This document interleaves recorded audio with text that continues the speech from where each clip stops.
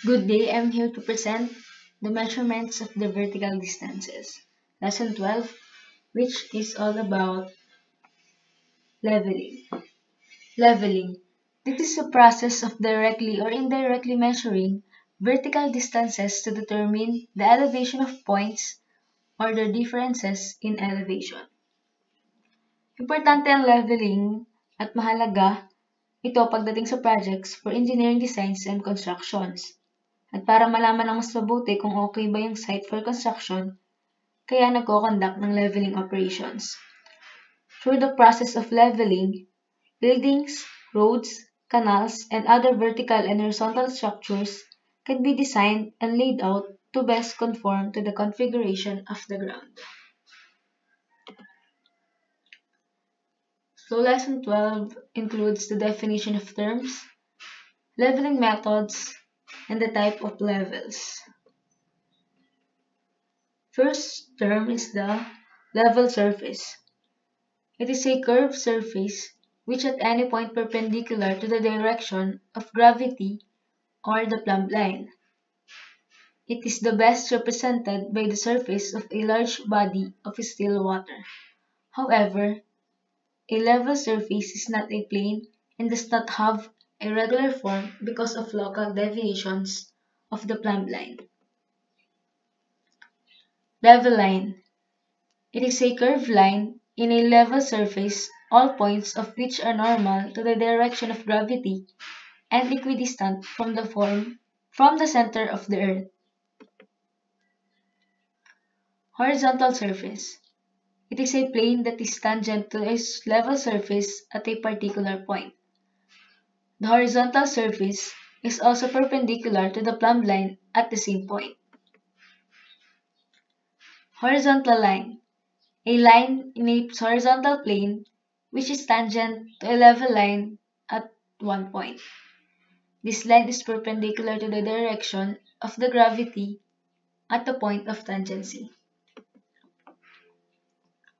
Vertical line. A vertical line at any point is a line parallel to the direction of gravity. It is exemplified by the direction taken by a string supporting a suspended plumb bob passing through a point. Mean sea level. It is an imaginary surface of the sea which is midway between high and low tides. It is taken as the reference surface to which most ground elevations are referred. Datum. It is a convenient level surface coincident of parallel with mean sea level to which elevations of a particular area are referred. Any surface may be used as a datum when a relative elevation over a limited area needs to be established. Elevation. For a particular point, its elevation is the vertical distance above or below the mean sea level, or any other selected datum. Difference in elevation. The difference in elevation between 2 points is the vertical distance between the two level surfaces in which points lie. So, para mas maintindihan yung mga terms kanina na ang mga binanggit ko, I have this illustration para makatulong sa pag-intindi sa atin. This line is what we call the reference line or the datum. So, yung mean sea level, as I've said earlier, siya yung average ng sea tides, low tide, and the high tide. So, ibig sabihin nasa ilalim siya ng reference line. And this line, from this point to the reference line, is what we call the elevation. So, ito namang curved line na ito, yung tinatawag natin na level line. And tangent sa kanya is yung horizontal line. And perpendicular to the gravity of the earth, or the plumb line, is also the horizontal line. Tapos ito naman yung plumb line. And this line, the vertical line, is the line from any point that is parallel to the plumb line. Tapos ito yung pinakita ng itsura ng horizontal surface and the horizontal line, the level surface and the level line. And I have this video from YouTube na introduction to leveling, sa tingin ko makakatulong sa atin sa pag-intindi ng mas maayos.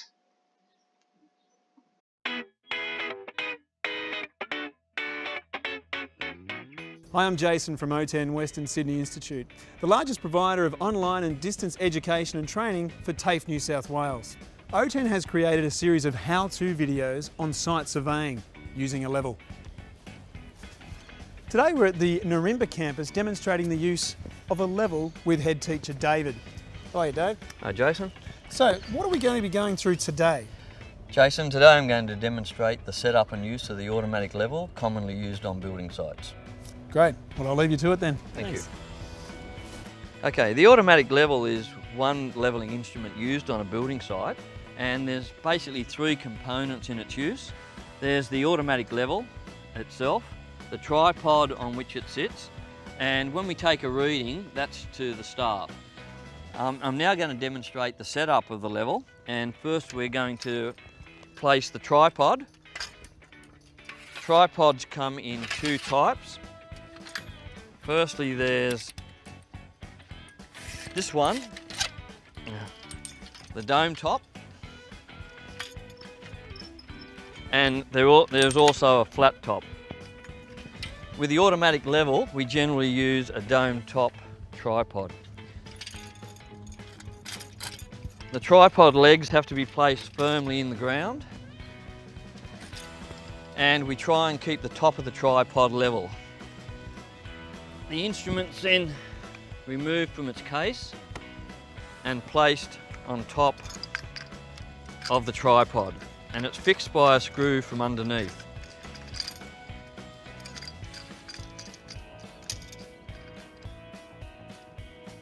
So we can level the instrument using the dome top by loosening the screw and just moving it over the dome top until the bubble is in the middle of the circle.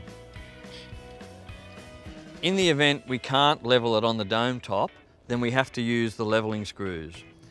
To do that, we need to place the axis of the telescope parallel to the line between two levelling screws. Then by turning the levelling screws both in or both out, never in the same direction, we bring the bubble adjacent to the centre of the circle.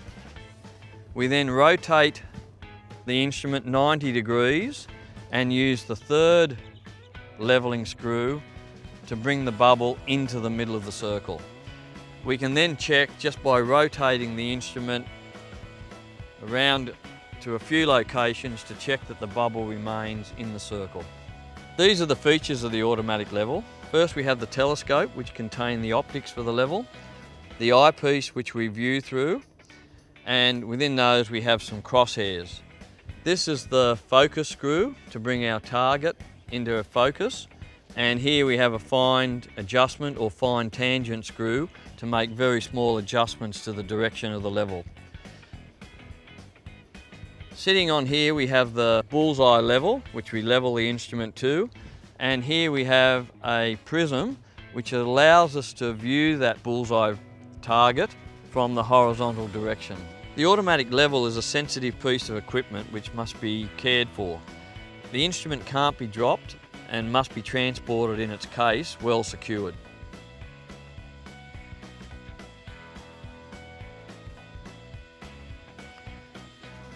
When setting up the level, ideally you will set it up at eye height, not as I'm demonstrating now, where I have to stoop down to read through the level.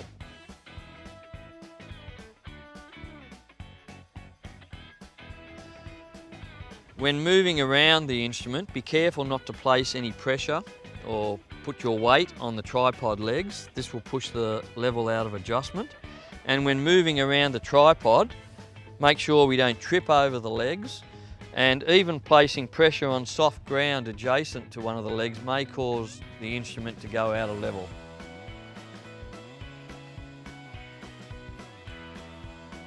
Thanks, Dave. So what we've just seen is setting up the tripod, placing the instrument, and then levelling the instrument. So what are we going to see next, Dave? Jason, now I need to show you how to take a reading through the instrument. Next is the leveling methods. These methods may be undertaken either directly or indirectly in the field. The principles involved in each method differ in some aspects. Also, they may differ with respect to the type of instruments, the procedure employed, and the attainable degrees of precision.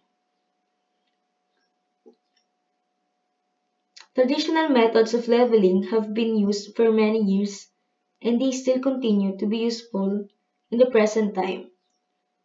Mga example ng mga methods nun ay direct leveling, trigonometric leveling, and the barometric leveling na madidiscuss natin sa mga susunod na slides. First example is the direct or spirit leveling.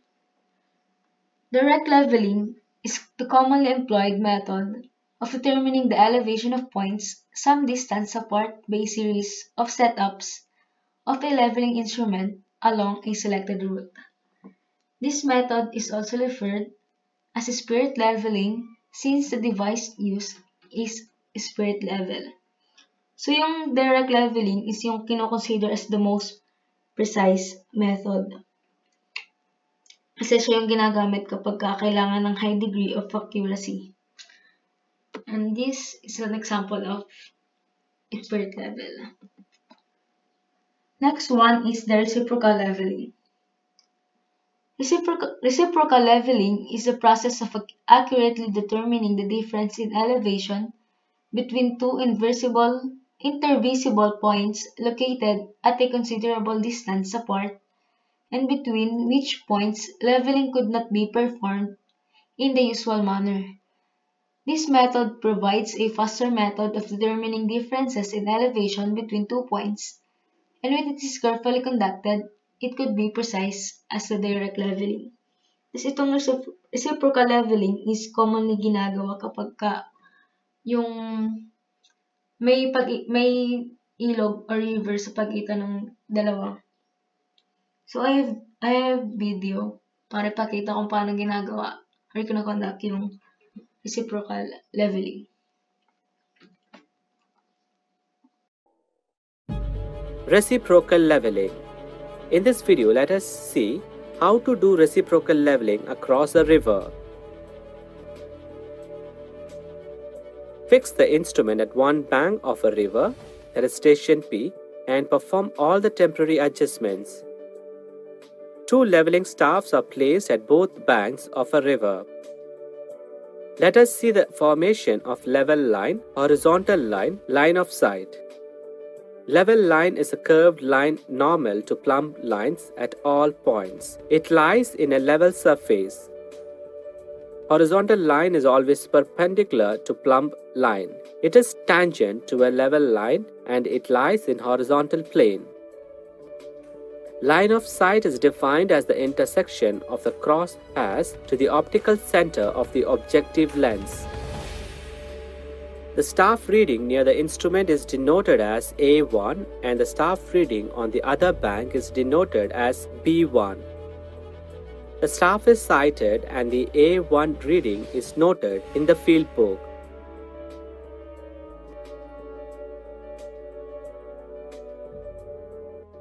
Then, the staff on other bank is sighted and noted in the field book.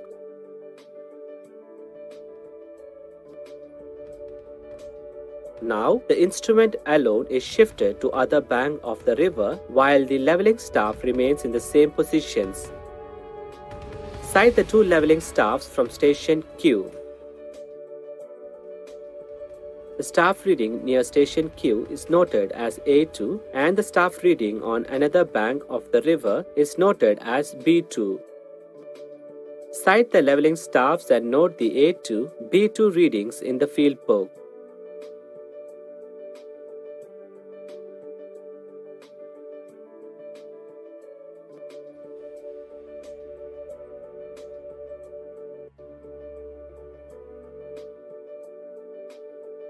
The true level difference is given by the formula D is equal to A1 minus B1 plus A2 minus B2 by 2.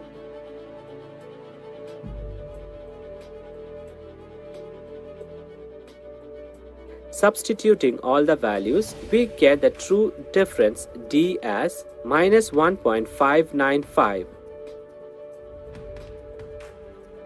Total error E is given by the formula E is equal to A1 minus B1 minus A2 minus B2 by 2.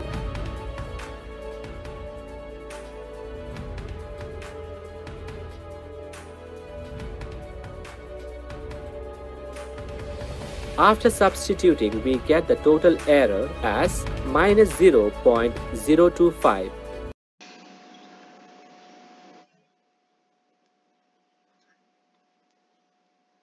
Number 3 is the profile leveling. This method of leveling is used to determine differences in elevation between points at designated short, measured intervals along an established line to provide data from which a vertical section of the ground surface can be plotted. Tapos yung profile leveling ay usually ginagawa sa paggawa ng mga kalsada, pagkuha ng sukat or elevation sa bawat interval sa kahabaan ng kalsada. Next is the term trigonometric leveling. This method of leveling is employed in determining by trigonometric computations in difference in elevation between 2 points from measurements of its horizontal or slope distance and the vertical angle between the points. Trigonometric leveling is the horizontal at one point is perpendicular at the vertical at another point, and the level distance is practically equal to the horizontal. Next is stadia leveling. Stadia leveling combines features of direct leveling with those of trigonometric leveling. This method of leveling is in fact a form of trigonometric leveling. It can provide reasonable accuracy for preliminary surveys, mapping, and rough leveling where quick measurements are needed. Let's look at the following figure, okay? So here is your instrument, a theodolite or a transit. The instrument should be horizontal, okay? And on the crosshair, you will see two stadia hairs. Dalawang ganyan, the upper stadia hair and the lower stadia hair. Ito yung makikita mo sa telescope ng iyong instrument, okay? Okay, and then the instrument will you will see the intercept of these stadia hairs at the rod. Okay, we have a rod here, stadia rod. Okay, and by the use of trigonometry and similar triangles, we are going to approximately measure or calculate the distance between the instrument and the stadia rod. Okay, so the formula that we are going to use is D is equal to Ks plus C. D is the distance from the telescope or the instrument to the rod. C is the stadia constant. Okay, so this is the distance from the center of the instrument to the principal focus. Usually the value of C is 0 for internal focusing telescope. K on the other hand is the stadia interval factor of the instrument. Okay, this is inherent to the instrument, and usually the manufacturers take into account of the value of K, and K is usually 100. Okay, and S is the stadia interval, the difference between the upper and lower stadia hair reading. Okay, bali that is the difference between the upper and the lower stadia hairs. Yan yung S natin, stadia interval. Barometric leveling. Barometric leveling involves the determination of differences in elevation between points by measuring the variation in atmospheric pressure at each point by means of a barometer. This leveling method depends on the basic principle that differences in elevation are proportional to the differences in atmospheric pressure. And barometric leveling is an indirect leveling.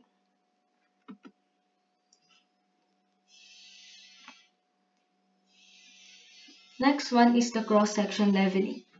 In highway or railroad constructions, it is often necessary to obtain a representation of the ground surface on either side of the center line. Short profiles at the right angles to the line of work are usually plotted at regular intervals for this purpose. Cross-section leveling is another method of profile leveling. The term cross-section generally refers to a relatively short profile view of the ground, which is drawn perpendicular to the route center line of a highway or other types of linear projects. Last one is the borrow pit leveling. Borrow pit leveling is a method of determining the relative elevation of points in borrow pit excavations for the purpose of calculating volumes of earthwork.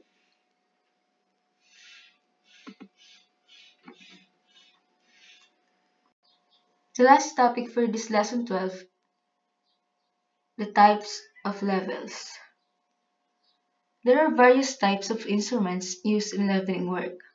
Although those instruments may differ somewhat in design, each can be used to establish a horizontal line of sight by means of telescope fitted with a set of crosshairs and level bubble. First type of level is the dumpy level. The dumpy level is the most widely used direct leveling instrument. It has a long telescope which is rigidly attached to the level bar. The telescope, which can be rotated to the 360 degrees, fixes the direction of the line of sight. Also, this dumpy level is the most commonly used instrument in leveling. In this level, the telescope is restricted against movement in its horizontal plane, and the telescope is fixed to its support. Second one is the Y level. The Y level is very identical to the dumpy level, and the only distinct difference between these two is in the manner by which telescopes are attached to the supporting level bar. The Y level has a detachable telescope which rests in supports called Ys. This level consists Y-shaped frames which support the telescope. Compared to the dumpy level, adjustments can be rapidly tested in Y level, but there may be a chance of frictional wear of open parts of the level. Next is the builder's level. This instrument is used primarily in the different phases of building construction where a high degree of precision is not a primary requisite. It is often called a construction level or an architect's level. The level vial is not sensitive as in other levels and its telescope has a much lesser magnifying power. This level also functions similar to a transit option, but with a few distinctions. This level can be unlocked and travel around a horizontal plane, so it can be adjusted as necessary for building projects. The next one is the automatic level. This type of level has become popular for conventional leveling work because of the ease and speed of their operation. It does not use level vial and its ability to level itself depends upon the action of complex pendulum and prism device. This level is also like a dumpy level. In this case, the telescope is fixed to its support. Next one is the tilting level. This type of leveling instrument can be tilted or rotated about its horizontal axis. Tilting levels are commonly employed for very precise leveling operations and in other general leveling work. It is also equipped with a horizontal circle which makes it suitable for layout and construction surveys. The main advantage of this kind of level it is useful when the few observations are to be taken with one step of level. Geodetic level. The geodetic level is basically another type of tilting level. They are employed in first-order leveling work, which extreme precision is important requirement. The instrument is equipped with stadia hairs in addition to the standard vertical and horizontal crosshairs to make it suitable for three-wire leveling. And the last one is transit as a level. The engineer's transit has always been referred to as the universal surveying instrument because of its variety of use. It can be provide results which are fairly precise, although not as good as those obtained with conventional levels. This is because the transit has a relatively shorter telescope and level vial. This transit level uses a telescope to find a level line across a long distance. And that's all for lesson 12. Thank you.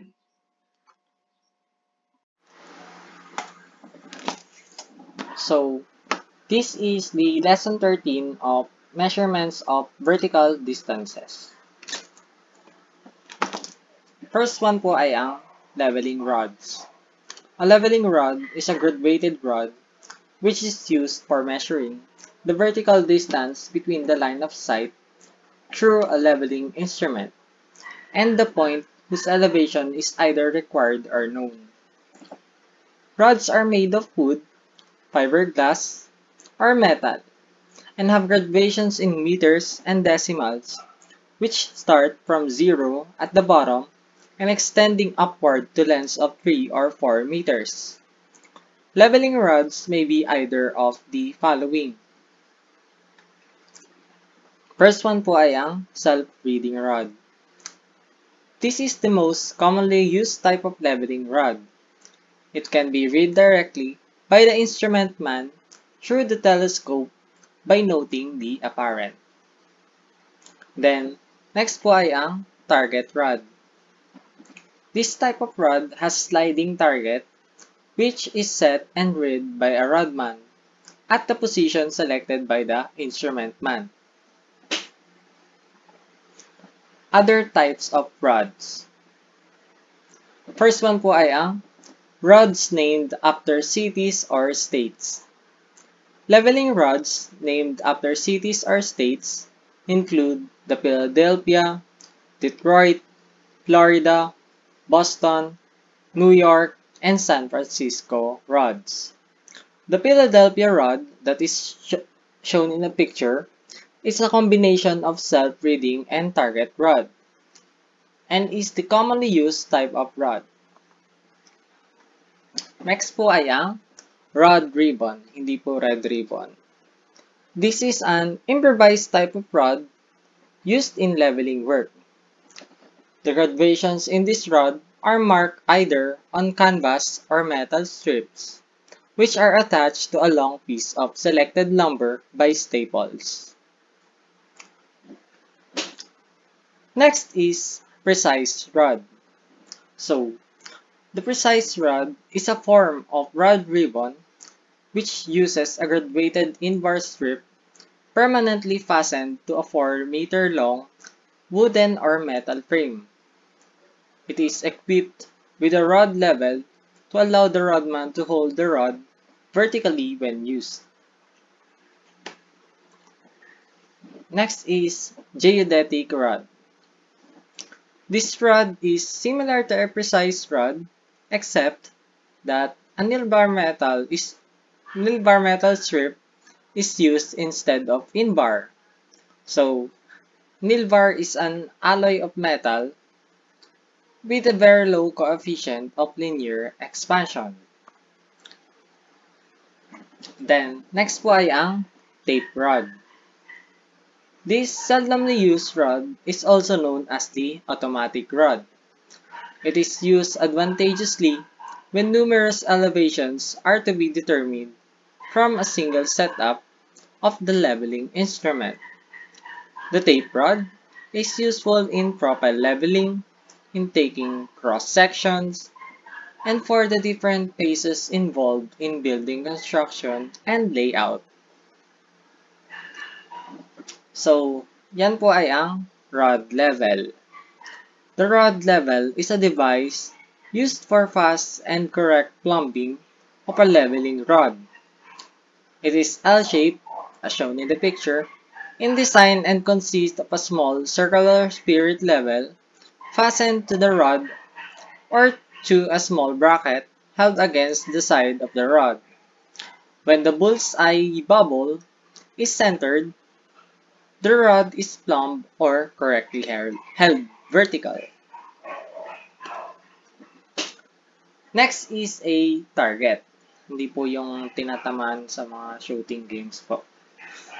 Ang target po ay a small device attached to the rod when extremely long sights make direct reading of the rod difficult or impossible. So, targets are made of metal and may be circular, elliptical, or rectangular in shape.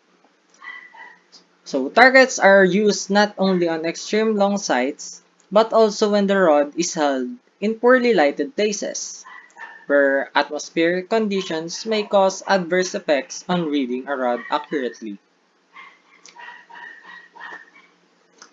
So, next po ay ang telescope. The telescope of a surveying instrument is a metal tube containing a system of lenses which are used to fix the direction of the line of sight and in magnifying the apparent size of objects in its field of view. Ayan po. So, number 1, objective lens. It is a compound lens composed of crown and flint glass mounted in the objective end of the telescope and has its optical axis concentric with the tube axis. Its function is to allow light rays to enter the telescope and form an image of the object sighted within its field of view. So, number 2 po ay ang eyepiece. Ang eyepiece is a form of microscope containing either 2 or 4 lenses and is used to enlarge altogether the image and the crosshairs. It allows the instrument man to sight and read accurately the graduations on a leveling rod. So, number 3 po ay ang crosshairs. The crosshairs consist of a pair of lines which are perpendicular to each other and are used to define the instrument's line of sight. In newer instruments, crosshairs are ruled and etched on a thin glass plate with dark metal filaments deposited to make the lines visible. So, magnification. The magnification of a telescope is the ratio of the apparent size of an object viewed through a telescope to its size as seen by the unaided eye from the same distance. It may also be taken as the amount of which an object is increased in apparent size. The amount of magnification is fixed by the ratio of the focal length of the objective and eyepiece lenses. Magnification is expressed in terms of diameters.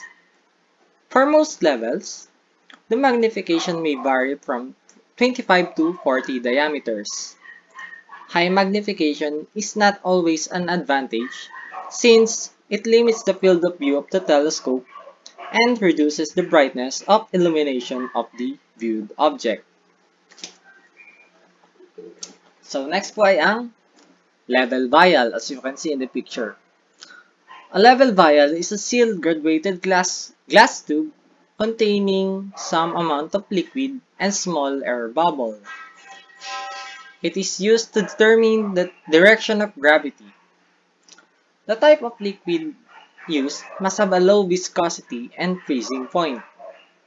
It must be able to move quickly with very slight shifting or tilting of the vial, and should be relatively stable in length under normal variations in temperature.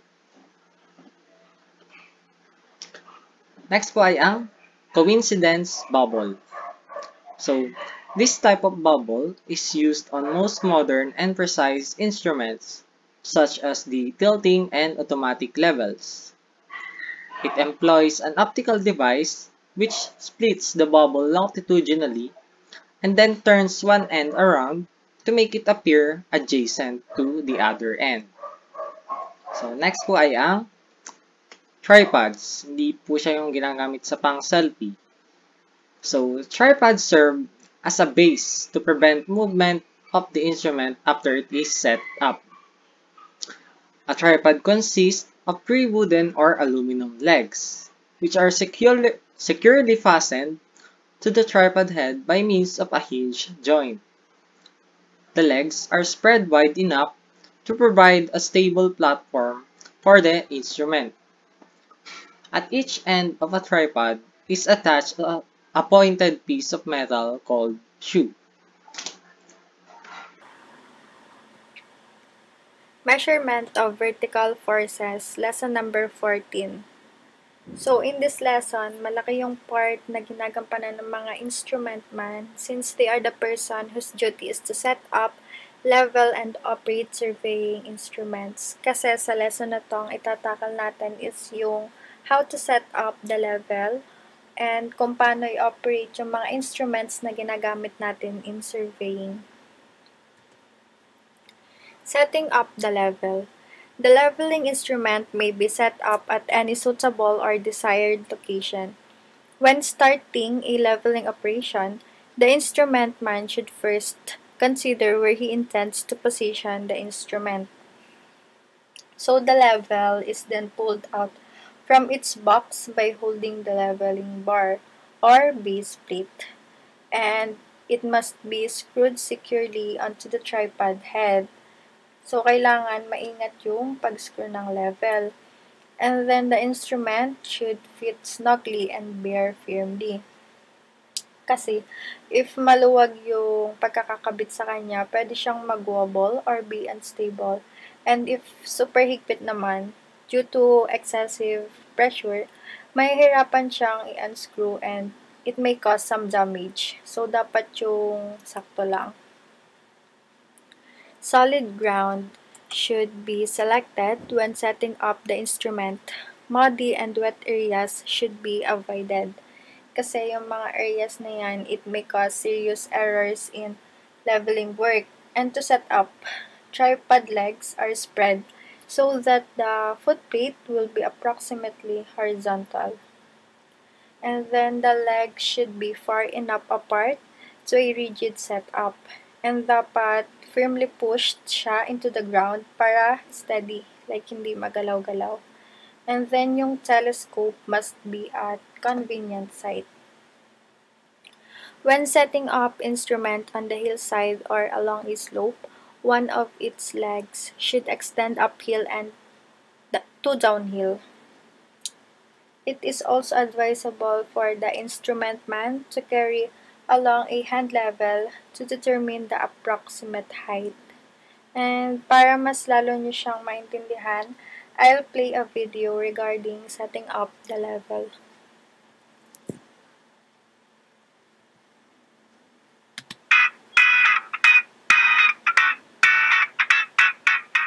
I'm Jason from OTAN Western Sydney Institute, the largest provider of online and distance education and training for TAFE New South Wales. OTAN has created a series of how-to videos on site surveying using a level. Today we're at the Narimba campus demonstrating the use of a level with head teacher David. Hi Dave. Hi Jason. So, what are we going to be going through today? Jason, today I'm going to demonstrate the setup and use of the automatic level commonly used on building sites. Great, I'll leave you to it then. Thank you. Okay, the automatic level is one leveling instrument used on a building site, and there's basically 3 components in its use. There's the automatic level itself, the tripod on which it sits, and when we take a reading, that's to the start.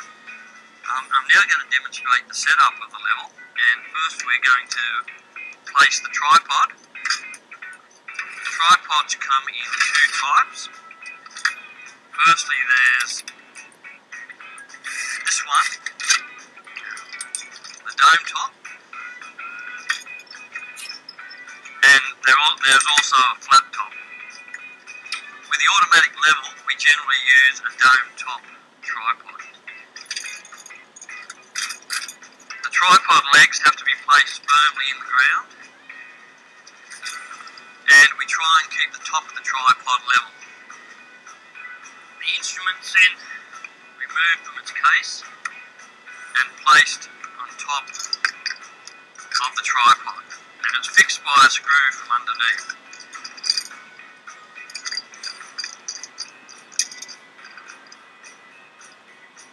So we can level the instrument using the dome top by loosening the screw and just moving it over the dome top until the bubble is in the middle of the circle.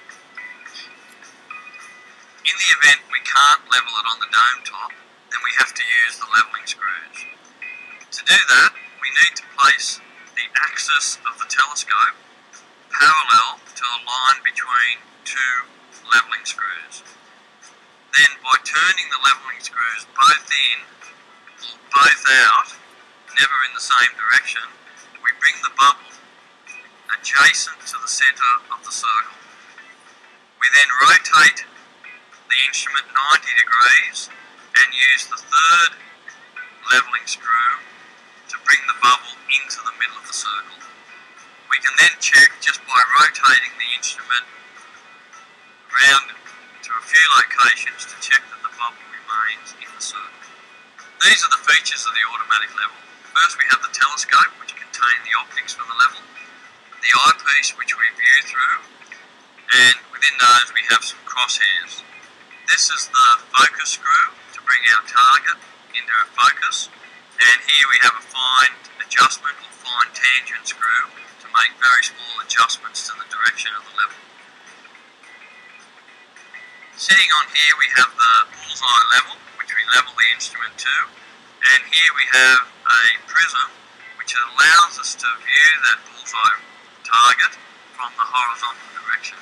The automatic level is a sensitive piece of equipment which must be cared for. The instrument can't be dropped and must be transported in its case well secured.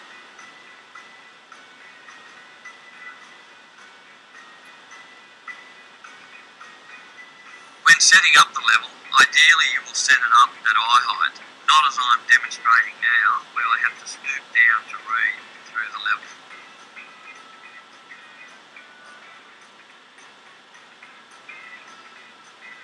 When moving around the instrument, be careful not to place any pressure or put your weight on the tripod legs. This will push the level out of adjustment. And when moving around the tripod, make sure we don't trip over the legs, and even placing pressure on soft ground adjacent to one of the legs may cause the instrument to go out of level.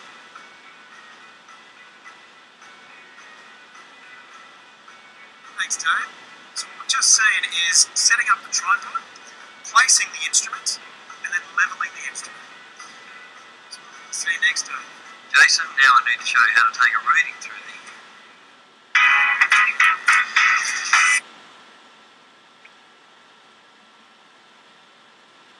Next is leveling the instrument. A considerable amount in leveling the instrument will be needed by a beginner. It is only by constant practice the one would really be able to feel and experience the proper turning of leveling screws to bring the bubble in a level vial to its center. And there are procedures followed in leveling each type of instrument are outlined as follows. The first one is the instruments with 4 leveling screws. The bubble is first centered approximately over one pair of opposite leveling screws. Time is wasted by exact centering in the first attempt, since the bubble will be thrown off during cross leveling. So yung telescope is next turned 90 degrees either clockwise or counterclockwise, and nakaposition siya over the 2 other opposite leveling screws. The bubble is again centered approximately, and this is the procedure that is repeated about 3 or more times with increasing care until the bubble finally remains centered in any direction the telescope is pointed. And then the thumb and the index finger of each hands are used to turn the screws. Remember that when the leveling screws are turned, the bubble moves in the direction of motion of the left thumb. And the next one is instruments with three leveling screws. For this instrument, the telescope is turned until the bubble tube is positioned parallel to the line through any two of the screws. The bubble is then centered on the level vial by turning these two screws in opposite directions. So as I have said kanina, the thumb and the index finger of each hand are used to turn the screw. And also, the bubble will still move in the direction of motion of the left thumb. And then the telescope is next rotated about the vertical axis of the instrument so that the bubble tube is brought perpendicular naman siya to a line through the two screws turned earlier. Again, the bubble is brought carefully to center by means of the third screw alone. So, ito yung illustration. And then the instrument is leveled if the bubble remains centered on the level vial when the telescope is brought back to its first position. If yung bubble is not remain within the center graduations, the process is repeated until it remains in the center for any position of the telescope. This method of repeated centering will only work if the level vial is in adjustment. So in automatic and tilting levels, a 3-screw head and a circular bullseye level are usually employed. Prior to leveling, it is important that the legs of the tripod are positioned so that the leveling head is nearly horizontal and the bubble in the circular level is brought as close to the center of the vial. With the telescope in any convenient position, the bullseye bubble is centered in one direction by operating two leveling screws. It is then centered in the other direction by means of the third screw. So the process of centering the bubble is done by alternately turning two screws and then the other one singly. The telescope does not have to turn to any direction during the process of leveling. Next is holding the leveling rod. The leveling rod is held on point by a rodman when a sight is to be taken on it. To obtain the correct distance from the line of sight to the point on which the rod is placed, it is extremely important that the rod be held plumb when the reading is made. So, ang duty naman dito ng instrument man is to check the rod by observing through the telescope and nothing if it is held parallel to the vertical crosshair. If yung rod is not correctly plumbed or measured, magigive siya ng signal to plumb the rod. And important na accurate yung operation because it increases the speed with which the work may be performed. The rodman either stands beside the rod or behind it. He should face the instrument man and see to it that the rod is nearly at right angles to the line sight. So, just like nitong figure, yung figure, ganyan dapat yung illustration how to hold a leveling rod. In high precision surveys, the leveling rods are equipped with a rod level. Although this device is not generally used in an ordinary leveling work, advisable pa rin siya to use one when inexperienced rodmen are employed. A rod level is securely held against the back of rod if it may be permanently attached to it. It should not in any way obstruct the rod graduations. Next is taking a rod reading. Before readings are taken on a rod, it is important to first examine how the graduations are indicated to it. The metric rod is graduated in centimeters and numerals are indicated for every full meter and decimeter mark. So, the single dot shown below dito. Yan. Each numeral indicates that the readings taken on it are in the 1 m range.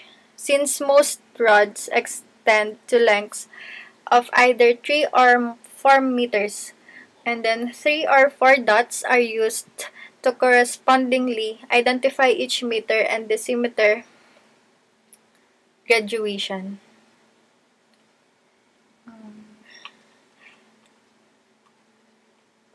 Each blackened graduation and each piece between graduation is 1 centimeter or 0.01 m high. The full meter marks are identified on the rod by large numerals which are usually printed in red. The decimeter marks are identified by smaller black painted numerals. So, sa figure na to, the readings for 6 different positions are given as examples. It will be noted the readings to 2 thousandths of a meter are estimated as in D, ito, yung D, F, and F, which are 2.165 m and 2.235 m. Next is steps to performed in taking a rod reading. Number 1 is position the rod. The leveling rod is held by the rodman on the designated point whose elevation is to be determined. He stands beside or behind the rod, faces it toward the instrument man, and holds it as nearly plumb as possible. Since the directions and signals emanate from the instrument man, the rodman should always focus his attention on him. Number 2 is focus on the rod. The instrument man aims and focuses the telescope on the rod, and at the same time, seeing to it that the bubble continues to remain in the center of the level vial. He makes use of the vertical hair to check if the rod is held plumb. And lastly is read the rod. If the self-reading rod is used, the instrument man observes directly from the telescope and records the reading indicated by the line of sight. The reading is shown by the apparent position of the horizontal crosshair on the rod. So the view of the telescope is similar to this figure. When using a target rod, the process of reading is identical except that the target is set, raised or lowered, so that the horizontal crosshair bisects it, while the bubble is in the center of the level vial. The instrument man directs the setting of the target, but the rod is read by the rodman. It is extremely important that a check is made on the centering of the bubble before and after readings are taken on the rod. Next is determining difference in elevation. This illustrates a typical setup for determining difference in elevation between 2 points A and B using the engineer's level and leveling rod. And these are the sequence of steps involved are as follows. Number 1 is the instrument is set up and leveled at a point about halfway between A and B. Second is slide on the rod held vertically at point A and record the rod reading in the given illustration. The rod reading is at A is 2 meters. So, nandito yun sa part na yun. Ito, 2 meters dito sa A. And then, this means that point A on the ground is 2 m below the horizontal plane of reference or line of sight established by the level. Third is rotate the telescope carefully about the vertical axis and sight on a rod held vertically at B. Record the rod reading at B. To avoid instrumental errors, only one should be used during the measurement. The illustrated rod reading at B is 3.5 m, which means that point B is on the ground is 3.5 m below the same horizontal plane of reference. So, dito daw sa BI, 3.5 ito. The difference in elevation between points A and B is determined by noting the difference in their respective rod readings, or 3.5 minus 2 is equal to 1.5 m. These values corresponds to the vertical distance between the two imaginary level surfaces assumed to be horizontal lines passing through points A and B. Next is the length of sight.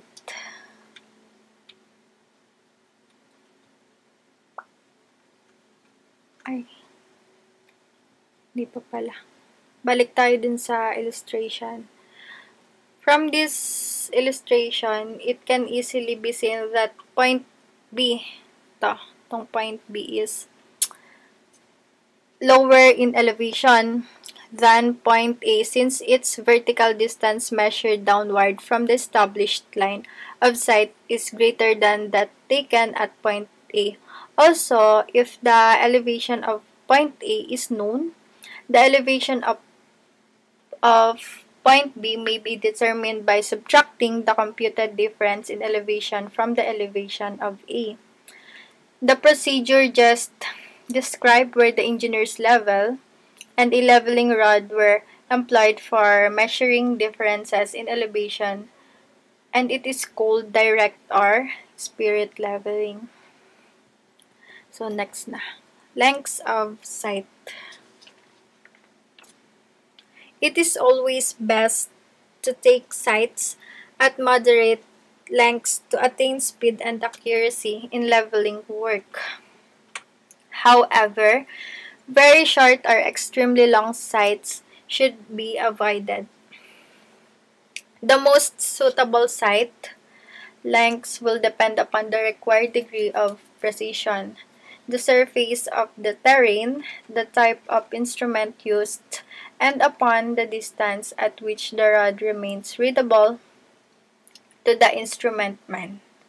So, under the ordinary conditions, the length of sight should not exceed about 90 meters, where elevations to the nearest 0.001 m are desired. Beyond this length, it is difficult to read the rod accurately, and the errors caused by curvature and refraction have to be considered. Irregular refraction during summer months usually causes boiling of the air. In such a condition, the refraction is quite large and precise results could not be expected when very long sights are taken. They should be made considerably shorter, especially if the line of sight clears the ground surface by only as much as 1/2 meter. So, excuse me. So extra long sights, however, may be taken where the terrain is fairly level, and then only an ordinary degree of accuracy is required, and the completion time is of primary importance. Very short sights naman cannot be avoided when the ground surface rises or falls rapidly, such as in mountainous areas or yung mga elevated na areas, and where the terrain is significantly rough. Next, waving the rod.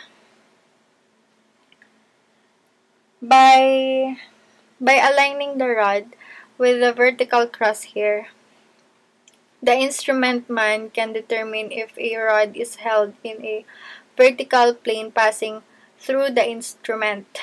He cannot, however, tell if the rod is tipped forward or backward in this plane.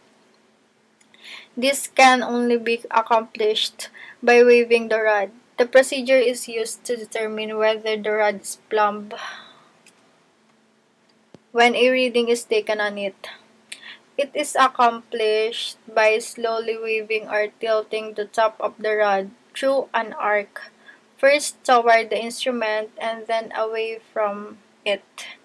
To instrument man naman, it will appear that the crosshair is moving up and down the rod. So, as the rod wave, the instrument man takes note of the rod readings, which will alternately increase and decrease. The minimum reading observed is considered as the correct rod reading at the particular point cited. So when the long rod is used, it is always advisable to wave the rod. If the target rod is used, it must be raised or lowered until there is found just one position when the target rises as high as the line of sight while the rod is being waved.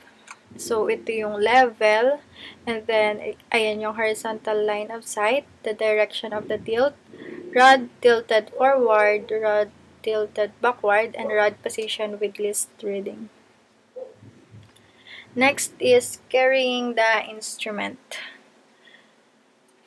The level should always be kept in a box when it is not used. It should remain in its carrying case when transported to the work site or when it has to be moved to another distant setup or over rough terrain. The level does not have to be detached from the tripod when transferring to another nearby station, provided that it is securely fastened to the tripod and it is carried properly.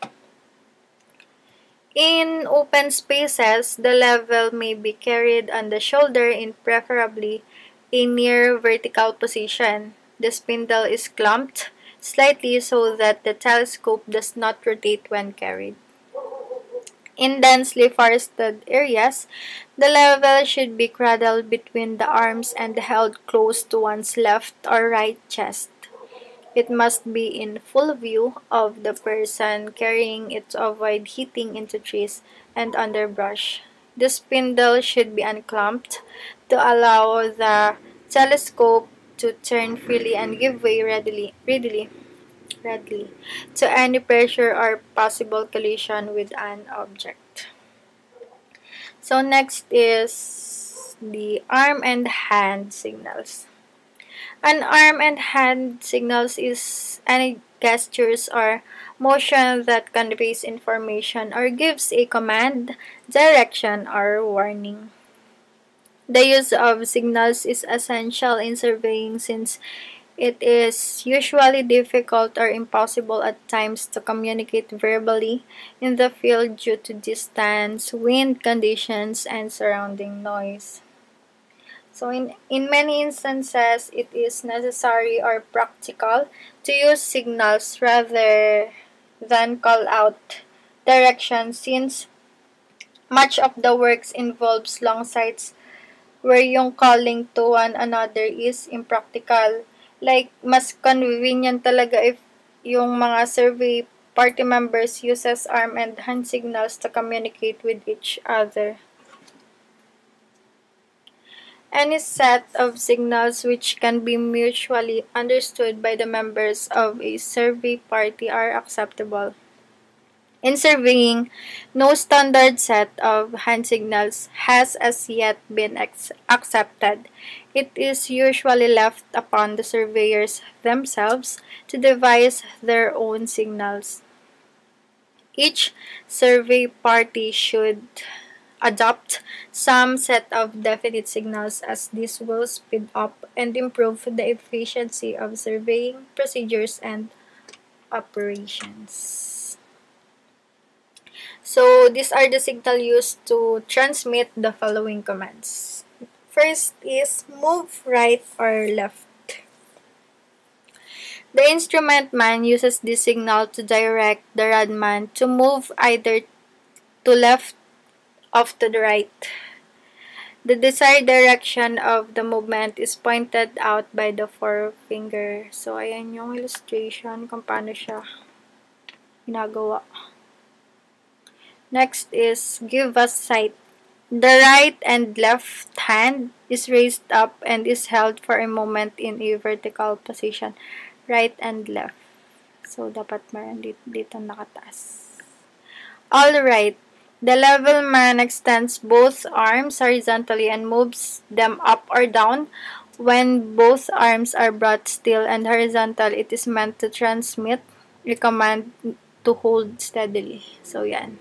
In-extend niya yung both arms niya horizontally and moves them up or down. Number 4, this is a point. The rodman raises the rod and holds it in a horizontal position over his head. It could also be taken mean give me a line. So, yung rodman, iniraise niya lang daw yung rod and hold it in a horizontal position. So, naka-horizontal over his head. Move back. The instrument man uses this signal to direct the rodman to move back farther. He transmits the command by raising his right hand with the palm. Naka-open yung palm niya. Facing toward the rodman and then moving it into a horizontal position with his palm face down. Number 6. Pick up instruments. When a new setup of the level is desired, the chief of party signals the instrument man by first extending both arms downward and then raising them up quickly as though an object is being lifted. So, ayun ito yung illustration. So, di ba yung chief of the party, ayun yung person na responsible for the overall direction, supervision, and operational control of the survey party. And siya din yung responsible for its logistical and technical requirements and problems of a field survey operations. Number 7. Raise or lower target. The instrument man motions to the rodman by either raising his arm, raise niya yung arm niya above his shoulder to raise the rod, or by dropping his arm below his waist to lower the target when he raised or lowered target approaches the desired setting. The arm is brought back to a horizontal position. Next is come in. The chief of the party or the instrument man uses this signal to direct any member of the survey party to come in or assemble. It is executed by moving the arm into a circular motion starting from below the waist to the front of his face. Ito, below the waist up to front of his face. Number 9 is plumb the rod. The hand is extended vertically above the head and moves slowly in the direction it is desired to plumb the rod. Next is establish a turning point. To establish a turning point, the arm is swung slowly in a circle above his head. Ayan, ginaganon niya lang. Number 11. This is a turning point. To identify a turning point, the leveling rod or range pole is raised. Ito yung range pole. Nire-raise siya overhead in a horizontal position. It is then lowered into a vertical position and held on the point. Next is wave the rod. The instrument man holds his arm above his head and continuously waves it back and forth. Face the rod. This is a signal given out by the instrument man to direct the rod man to face the rod towards the line of the sight. And then it is executed by raising both arms. Yan, naka-raise yung both arms niya above his head and twisting both hands back and forth. So for the last part, I'll play a video again regarding arms and hand signals for you all to better understand how it is performed. Ay, may last pa pala. Meron pa pala.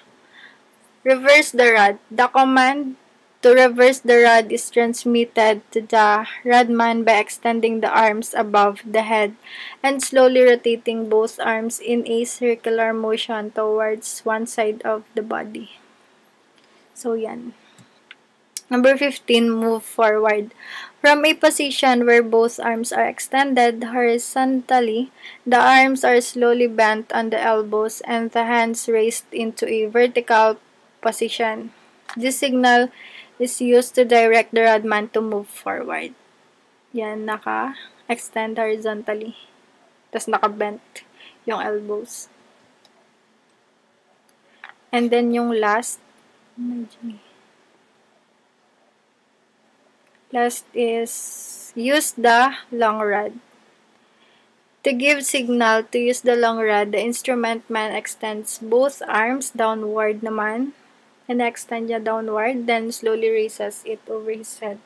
So, ito na. For the last part, magpa-play ulit ako ng video regarding arms and hand signals para mas lalo niyong maintindihan kung paano ito pina-perform.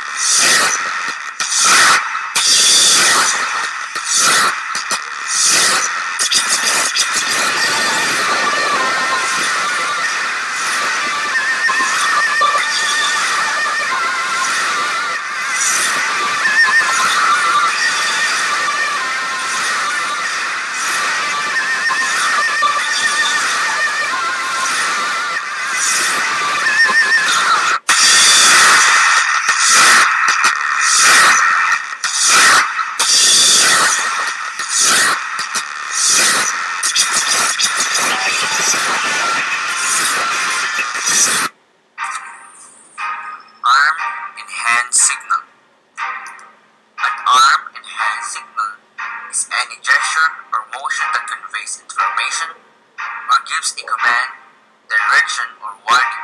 The use of signals is essential in surveying, since it is usually difficult or impossible at times to communicate verbally in the field due to distance, wind conditions, and surrounding noises.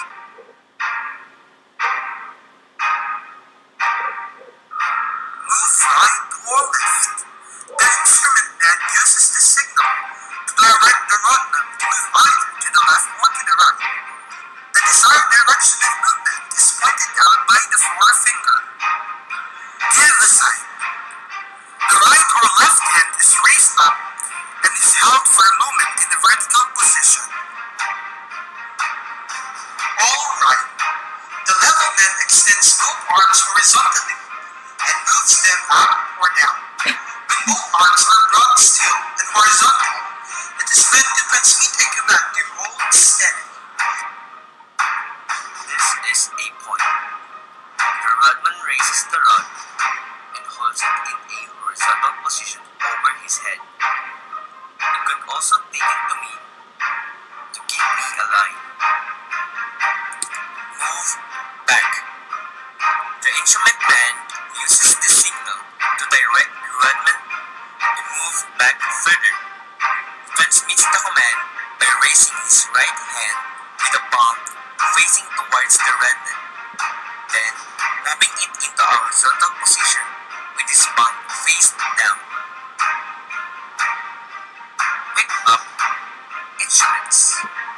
When a new setup of the level is desired, the chief of party signals the instrument man by first extending both arms downward, then raising them up quickly as though an object is being lifted. Raise or lower target. The instrument man motions to the rodman by either raising his arms above his shoulder to raise the rod or by dropping his arms below his waist to lower the target. Come in. The chief of party or the instrument man uses the signal to direct any member of the party to come in or assemble. Plumb the rod. The hand is extended vertically above the head and moved slowly in the direction it is desired to plumb the rod. Establish a turning point. To establish a turning point, the arm is swung slowly in a circle above the head. This is a turning point. To identify a turning point, the leveling rod or range pole is raised overhead in a horizontal position. It is then lowered into a vertical position and held on the point. Wave the rod. The instrument man holds his arms above his head and continuously waves it back and forth. Face the rod.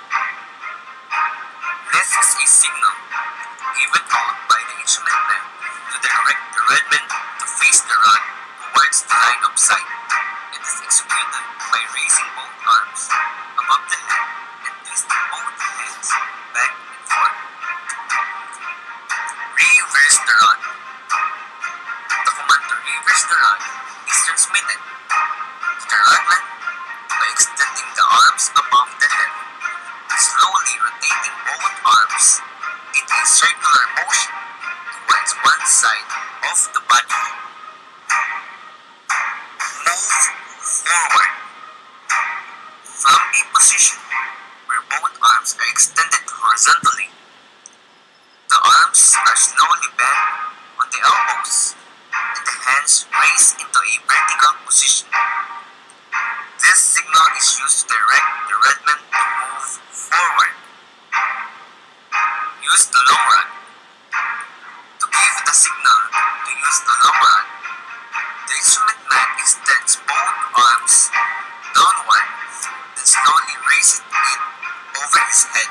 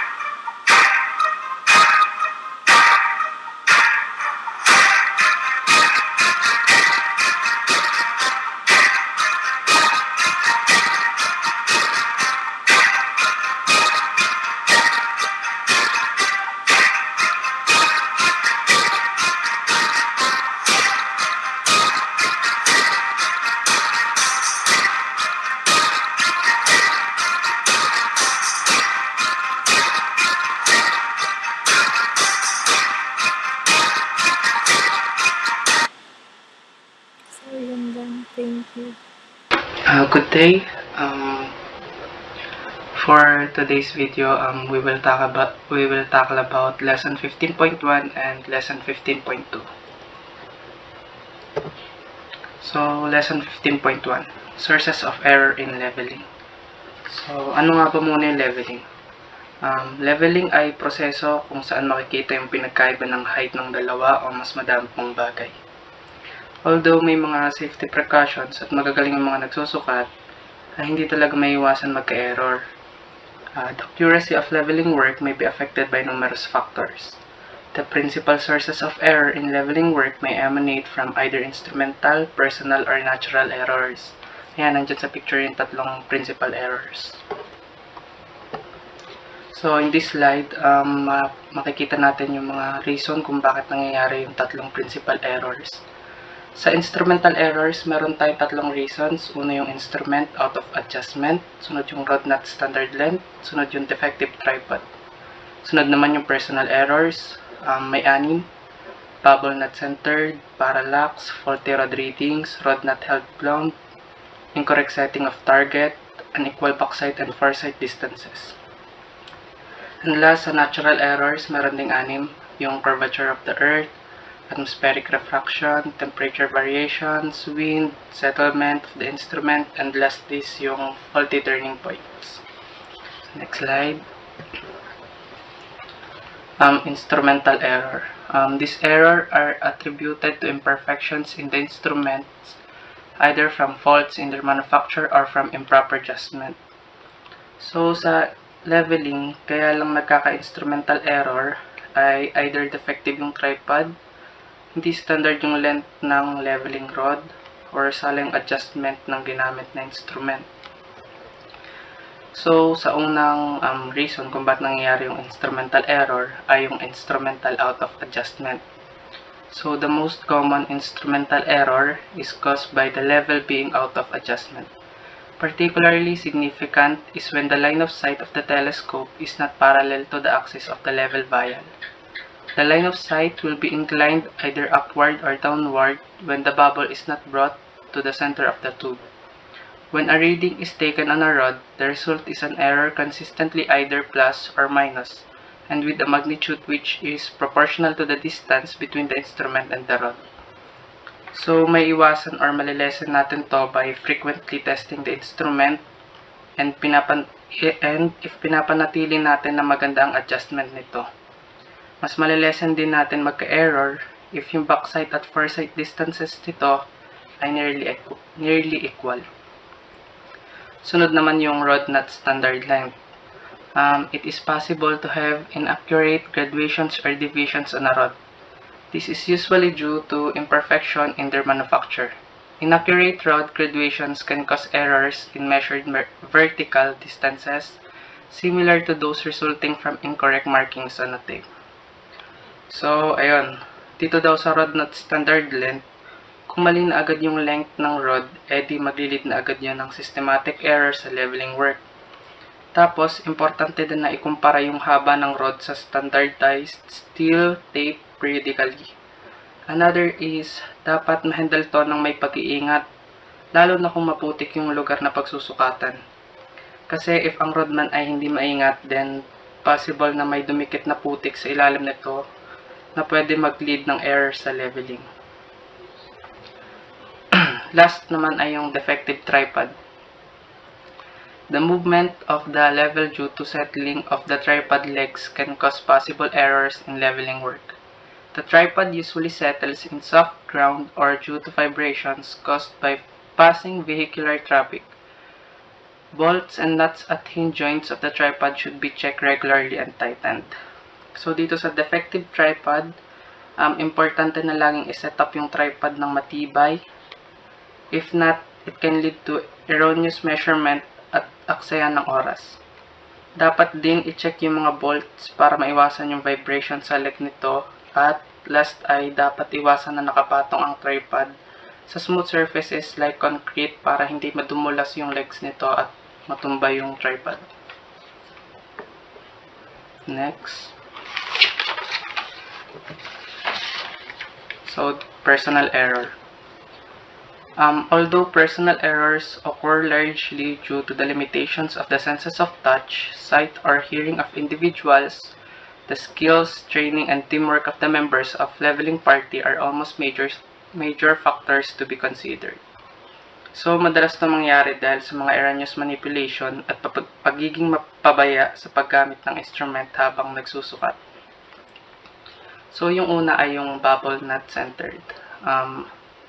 Rod readings will be in error when the bubble is not centered in the level vial. The magnitude of the errors depends on how sensitive the vial has been designed. There are various conditions in the field which may cause the bubble not to remain centered.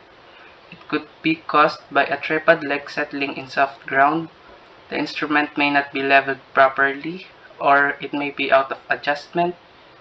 These are factors which could be all attributed to carelessness on the part of the instrument man. Kung ang instrument ay naka-leveled and set up na, dapat iwasan itong galawin.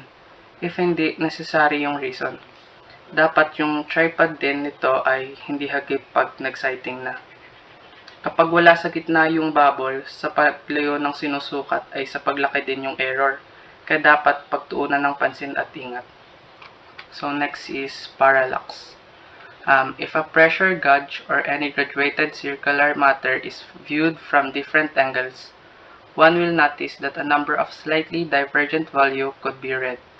This is due to the effect of the parallax. The effect of parallax is to cause relative displacement between the image of the crosshairs and the image formed by the focusing length. Sa parallax, pwede natin ito maiwasan kapag ang estimate natin sa pointer at scale ay sakto at pares lang silang nasa isang plane. So, next slide. Faulty rod things.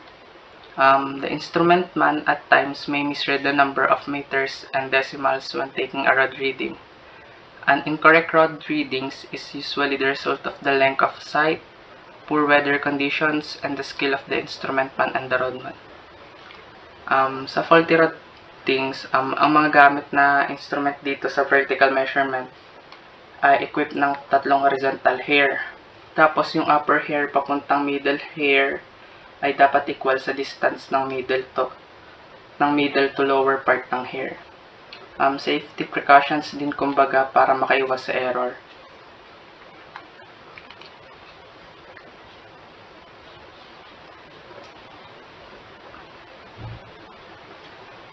Another advice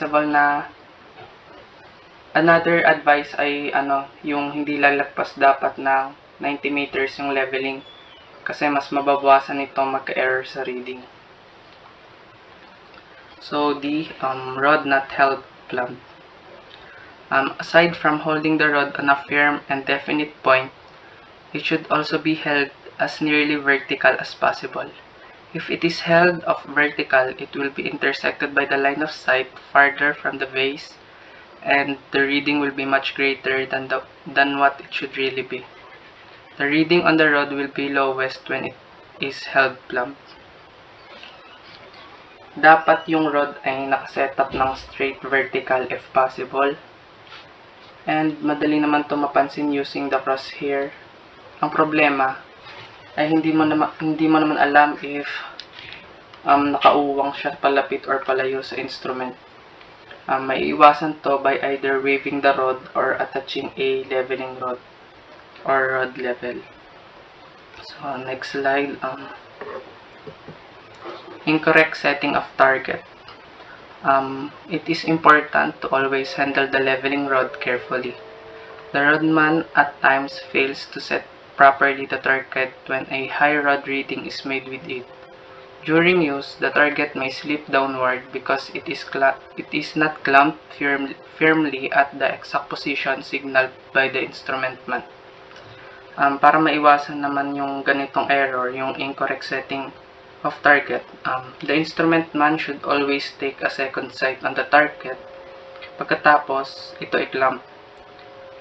Pagkatapos ito i-clamp ng rodman para makasigurado na hindi ito dumulas. Sunod, unequal backsight and foresight distances. In leveling work, it is usually good practice to make bauxite and corresponding foresight distances nearly equal. In such a practice, errors due to imperfect adjustment of the instrument and also those due to curvature and refraction are reduced or totally eliminated since the error in the bauxite is equal to that in the foresight. Sapat na magtansya gamit ang mata kapag normal lang na leveling work. Pero if mas gusto mo na maging precise, edi mag-pacing direct taping or mag-stadya measurement ka. Pero hindi maganda gawin kapag may mga terrain at may mga steep slope. Last na principal error, yung natural errors. These are the errors which are due to natural sources and could not be totally removed, but their effects can be reduced by applying corrections and using good judgment. So, kasama dito yung mga errors that includes Earth's curvature, ayan, yung nasa una. So, ano pa? Atmospheric refraction, variation in temperature, wind, tsaka yung mga susunod pang reason. So, yung una, curvature of the Earth. The effect of the curvature of the Earth is to increase the rod reading. From this source, the error amount to about 0.07 cm per 100 meters. This error is introduced even if the instrument use is in perfect adjustment. It, however, only occurs in extra long sights and when bauxites and foresight distances are not made equal. Since sight distances in ordinary leveling do not vary significantly, the resultant error arising from this source is so small and is considered a negligible quantity. Kapag di talaga maiwasan na mahaba yung distance ng sight, may eliminate naman yung error by applying correction to the computed difference in elevation. Atmospheric refraction. The presence of heat waves on a hot day is a sign rapidly fluctuating refraction in the atmosphere. Reading errors are likely to occur when heat waves are present since it makes the rod appear unsteady when a sight is taken on it. Since the refraction is usually larger when sights are taken close to the ground surface, the line of sight should be established at least 1 meter above the ground. Because it may be impossible to read the rod when the heat waves are particularly intense. Leveling work should only be resumed when heat waves subside. So, sa atmospheric refraction, para mabawasan yung epekto nito, ang only way ay pagpapanatili na maikli ang susukatan na sight. Yung epekto naman ng error na ito ay okay lang if normal leveling lang. Pero may instances kasi na kailangan precise yung leveling.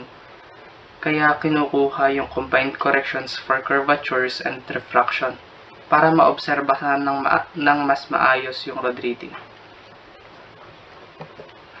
Next is temperature variations. Changes in temperature causes in leveling rods to either expand or contract, and this could introduce errors when taking rod readings. To guard against such effects, Invar or Nilvar graduated strips are used on rods for precise leveling work. Heat also causes warping or twisting of the parts of a level. The liquid in the level vial expands and the bubble shortens when it is heated.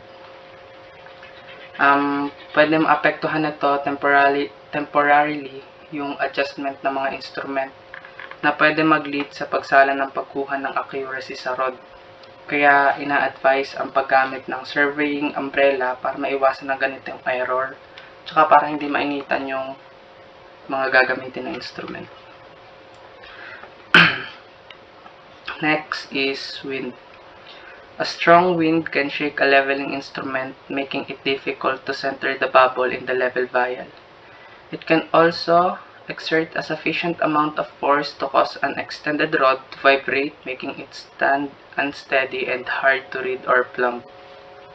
So dito sa wind naman, kapag need mag-leveling ng mahangin na araw, kailangan i-secure na ni instrument man na maiwas sa hangin yung instrument.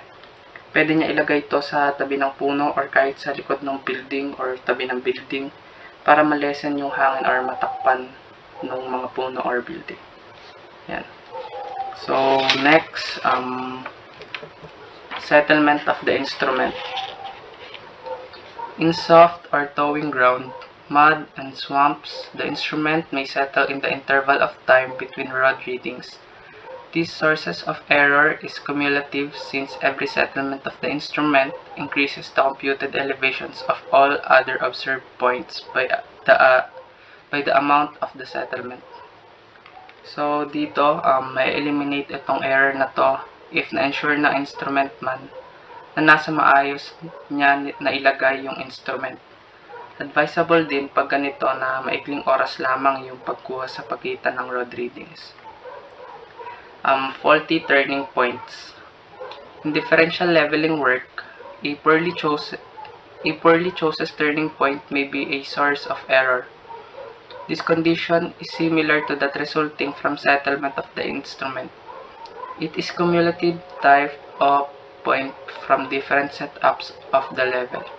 It is important to select firm and solid turning points. They must also be easily identified. Care should be taken not to strike the rod against the turning point or to exert any pressure on it. So, dito, dapat binabantayan din ng instrument man yung galaw lalo na sa turning point. At dapat na doon pa din yung rod sa dati niyang pwesto kapag gumawa pa ng bagong reading. So, ayun, natapos na yung lesson 15.1. Dito naman tayo sa lesson 15.2, yung common mistakes in leveling rod. Ayan, dito sa slide na ito makikita natin yung 5 reason. Yung misreading the rod, incorrect recording, erroneous computation, rod not fully extended, at saka yung moving turning points. Ayan. Next slide. Misreading the rod. During leveling, the instrument man may occasionally read the rod incorrectly. For example, he may read the 2.75 meter instead of 1.75 meter. This mistake most frequently occurs when the line of sight to the rod is partially obstructed by vegetation or other objects in the field. Mas maganda na i-call out yung readings habang sinusukat para mapagkumpara ng instrument man at ng rod man yung kanilang readings. Next, yung incorrect reading. The recorder should always call out the readings as he records. Ayun, sabi nga dun sa una. Them in order to prevent the recording of incorrect values. To detect mistakes in recording rod readings, the best method is to read the rod, record the reading, and then cite the rod again to check if the value recorded is the correct reading. So dito, importante na naiintindihan ng recorder yung leveling process. Dapat na visualize niya yung operation na ginagawa niya na sa recording. Number 3 is erroneous computation. Although level notes only requires simple additions and subtractions, mistakes in this computation are still committed. Yan. Kaya dapat na i-recheck natin para masiguradong tama yung information na nakuha or na-solve. Next, rod not fully extended. When using a Philadelphia rod, it is important that it is fully extended when reading the high rod. The two sliding sections should lock properly into position. The clamp should also be tightened firmly to avoid the upper portion of the rod from sliding downward. Number 5, moving turning point. A turning point carelessly or accidentally move out if it's positioned by a rodman will cause a serious mistake in leveling work.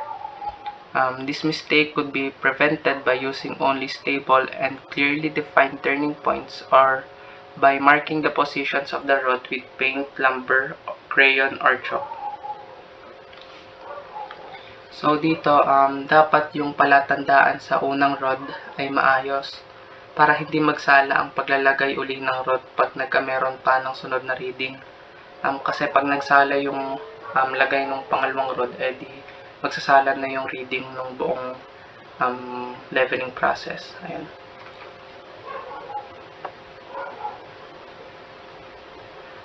So that will end the discussion in lesson 15.1 and lesson 15.2. Thank you.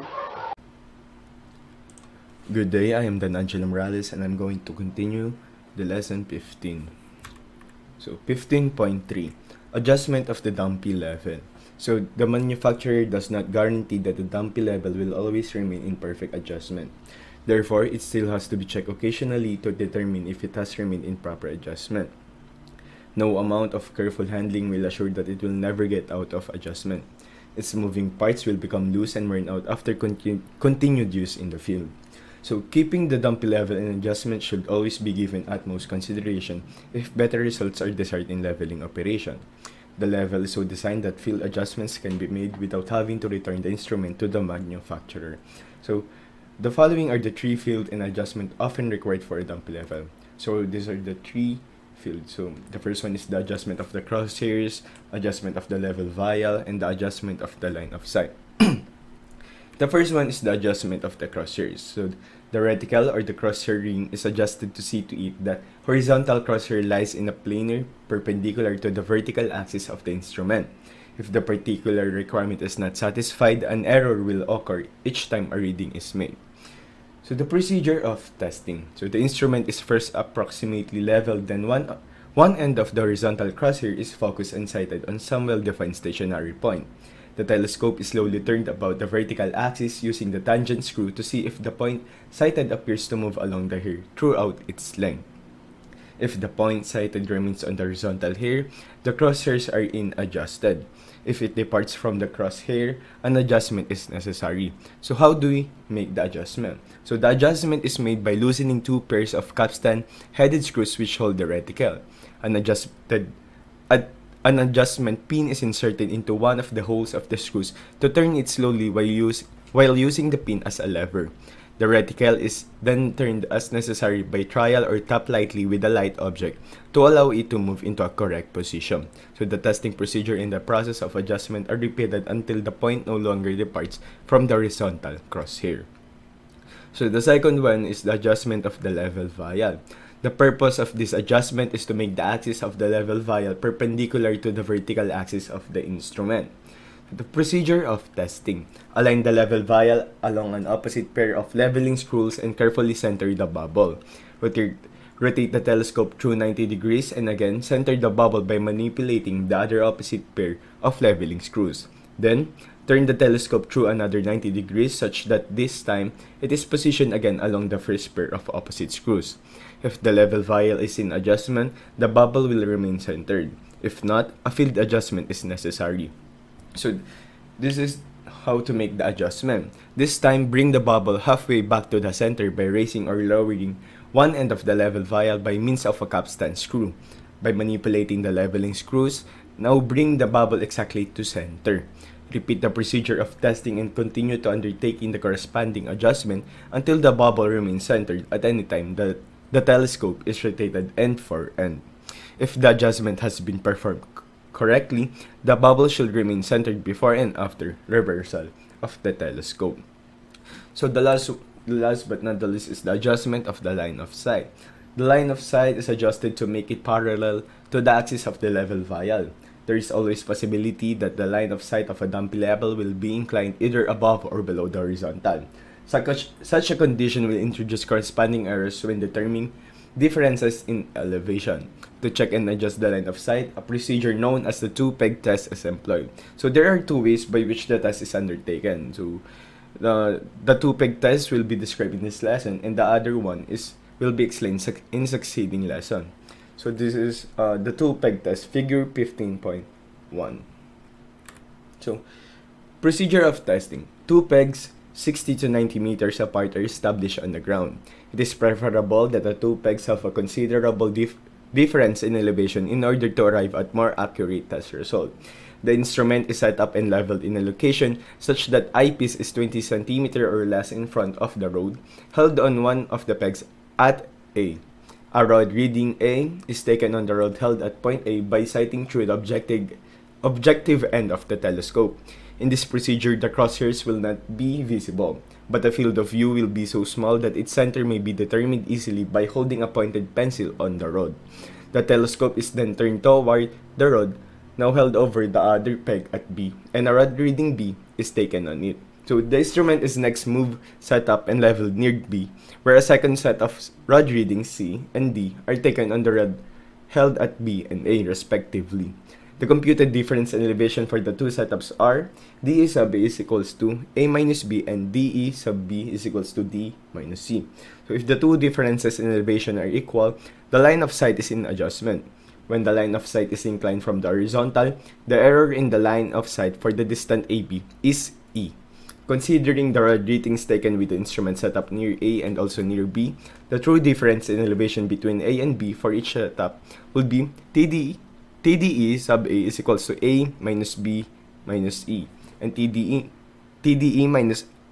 sub B is equals to D minus E minus C. So also TDE is equals to TDE sub A plus TDE sub B divided by 2, or equal to A minus B minus E plus D minus E minus C over 2. So A minus B plus E plus D minus E minus C is equal, divided by 2 is equals to A minus B plus D minus C divided by 2 also. So if DE sub A is not equal to DE sub B, the correct rod reading at A with the instrument still set up near B is equals to D apostrophe is equals to C plus TDE equals C plus A minus B plus D minus C divided by 2. So if the D is greater than D, the line of sight is inclined upward. If D is less than D apostrophe, it is inclined downward. Also, it is advisable to draw a sketch of the setup and the observations made in the field to avoid confusion. So we are going to making the adjustment. Before making any adjustment, the bubble is first brought to the center of the level vial. The adjustment is then made by moving the crosshair ring vertically until the line of sight cuts the rod at the apostrophe. If the line of sight is inclined upward, the capstan screw and stop at the reticle is loosened and the capstan screw at the bottom is tightened. The opposite is done if the line of sight is inclined downward. Two or three trials may be necessary to obtain the final adjustment. So 15.4. This is a practice problem for the two peg test.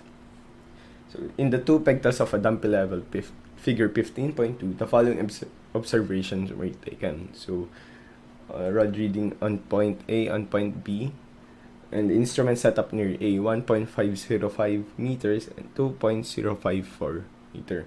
So the instrument setup near B, on point A there will be 0.938 meter, on point B there will be 1.449. So this is the sketch of the illustrative problem. So these are the requirements. Determine if the line is in adjustment and explain your answer. If the line of sight is not in adjustment, determine the correct rod reading on A with the instrument still set up near B. Determine the error in the line of sight for the net distance AB. Explain how the line of sight of the instrument should be adjusted. So this is the solution. D sub A is equals to A minus B, which is 1.505 minus 2.054, which is equals to negative 0.549 meter. So the difference in elevation between A and B determined with instrument setup near A. So D sub B is equals to D minus C, which is equals to 0.938 equals to minus 1.449 is equals to negative 0.511 meter. Difference in elevation between A and B determined with instrument setup near B. So this is from the instrument setup on A, and this is the instrument setup near B. So since D sub A is not equals to D sub B, which is there is a difference, the line of sight is not in adjustment, so it is not in the right adjustment. So TDE is equals to DE sub A plus DE sub B divided by 2, which is equals to negative 0.549 plus negative 0.511 divided by 2, which is equals to negative 0.513 meter. So this is the true difference in elevation between A and B, the instrument near A and instrument near B. So D derivative is equals to C plus T dE is equals to 1.449 plus negative 0.530, which is equals to 0.919 meter. This is the correct rod reading on A for a horizontal line of sight with instrument set up near B. So A is equals to D minus D derivative is equals to 0.938 minus 0.919. So it is equals to 0.019 meter. So 0.019 meter is the error in the line of sight. So since D is greater than the derivative, the line of sight is inclined upward. To adjust the line of sight, loosen the upper capstan headed screw and tighten the lower screw until the horizontal crosshair reads 0.919 meter on the rod held at A while the instrument is still sight up near B. So this is the adjustment of dumpy level, which is the lesson 15. Thank you. Now, we will be discussing lesson 16 under the topic measurement of vertical distances. Under lesson 16, we have two parts. Yung first is alternate procedure for two-peg test, and yung pangalawa ay curvature and refraction. Dito muna tayo sa first topic, which is alternate procedure for two-peg test.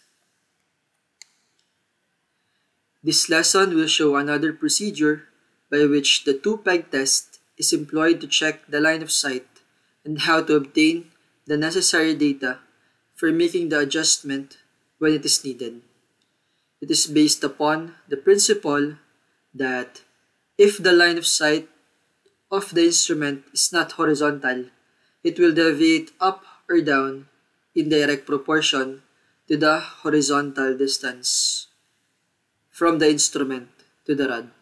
So yung tatandaan natin dito is yung principle na kung yung line of sight daw ng instrument ay hindi horizontal, it will either deviate up or down. Ibig sabihin, siya ay magiging inclined up or down. Indirect proportion doon sa distance, horizontal distance mula sa instrument papunta dun sa rod.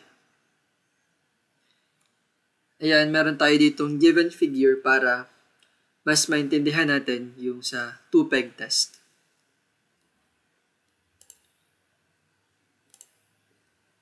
Ayun, una nating symbol dito is yung A.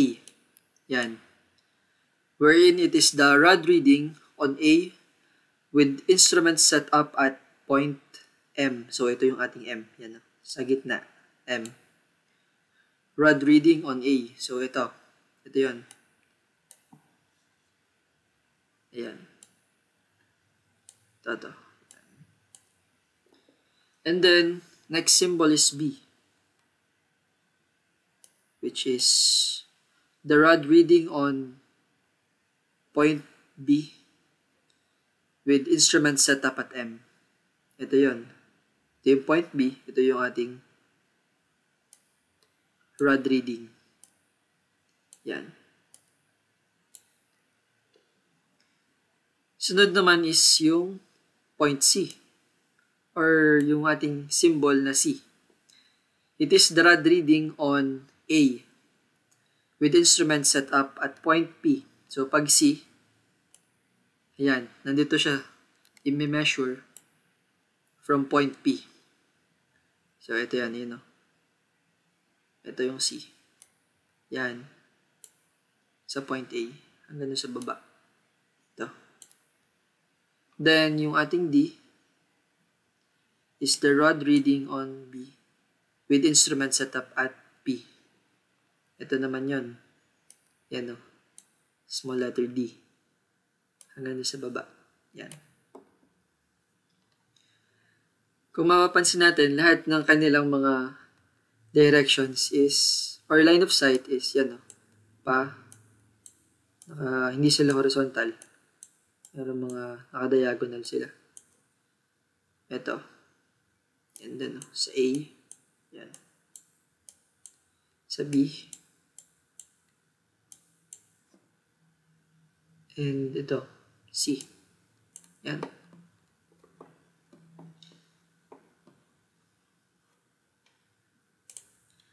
Next is C prime. Ito naman, C prime. Or yung correct rod reading on A for a horizontal line of sight. C prime is ito na, sa horizontal line na. Yan. Ito. Horizontal line na. From here, pababa. Yan. Then, D prime, which is the correct rod reading on B for a horizontal line of sight. For a horizontal line of sight. Ito siya. Yan, nakita niyo yung horizontal line. Yan. Ito. So, hanggang sa baba. Rod reading. Then next is yung ating distance A. Ito, D sub A. Or yung horizontal distance between points P and A. Ito yung A natin. Yan. So, ito yun. D sub A. Yan. And D sub B naman, ito, is the horizontal distance between points B and P. So, ito yung P.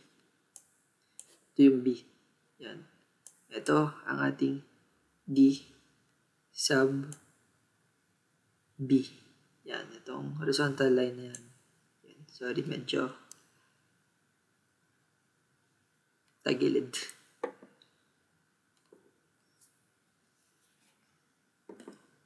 Then next is yung error in the reading on the deer rod or E sub N. E sub N kasi near. Ayan. Ito siya.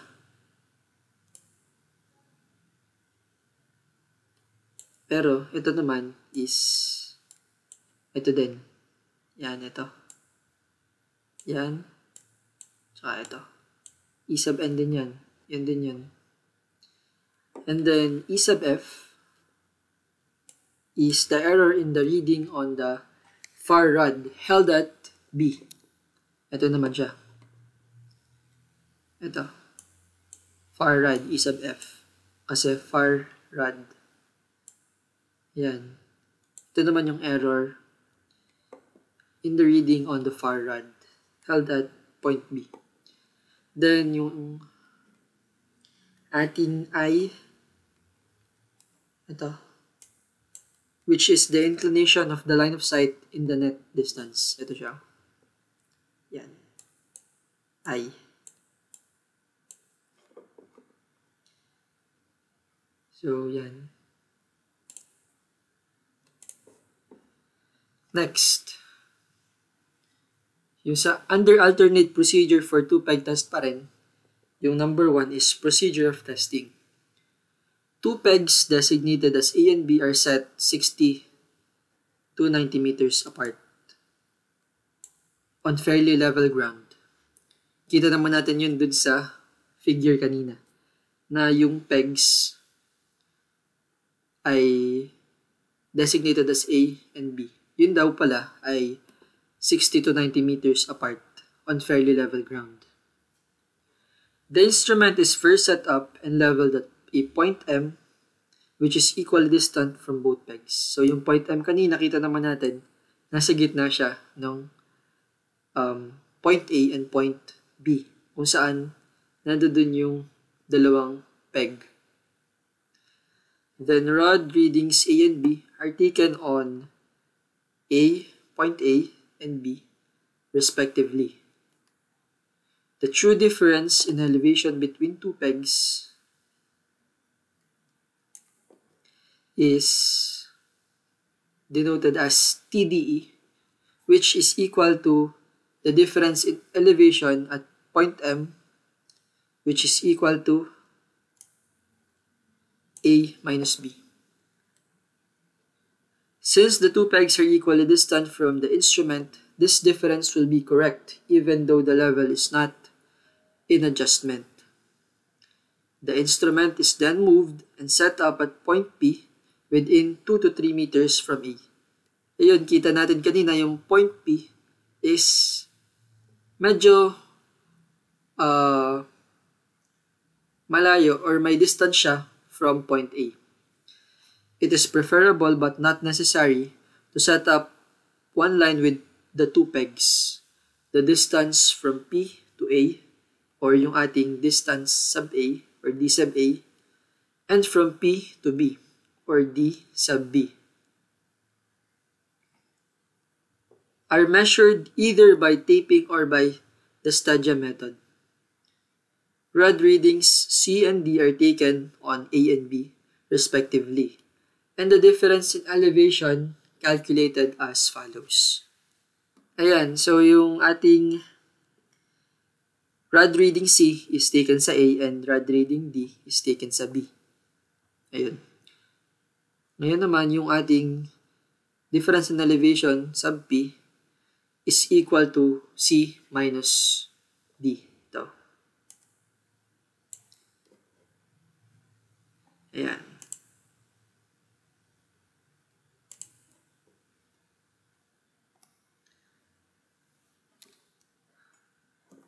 Ngayon naman, para mas maintindihan natin yung ating formula kanina, ito yung figure para mas makita natin kung saan ba yung mga values na to. For the true difference in elevation, this will be equal to dE sub m, which is equal to A, ito, A, minus B. Yan. And then, yung ating dE sub P is equal naman sa C. Ito. C minus D. Ito. Yan.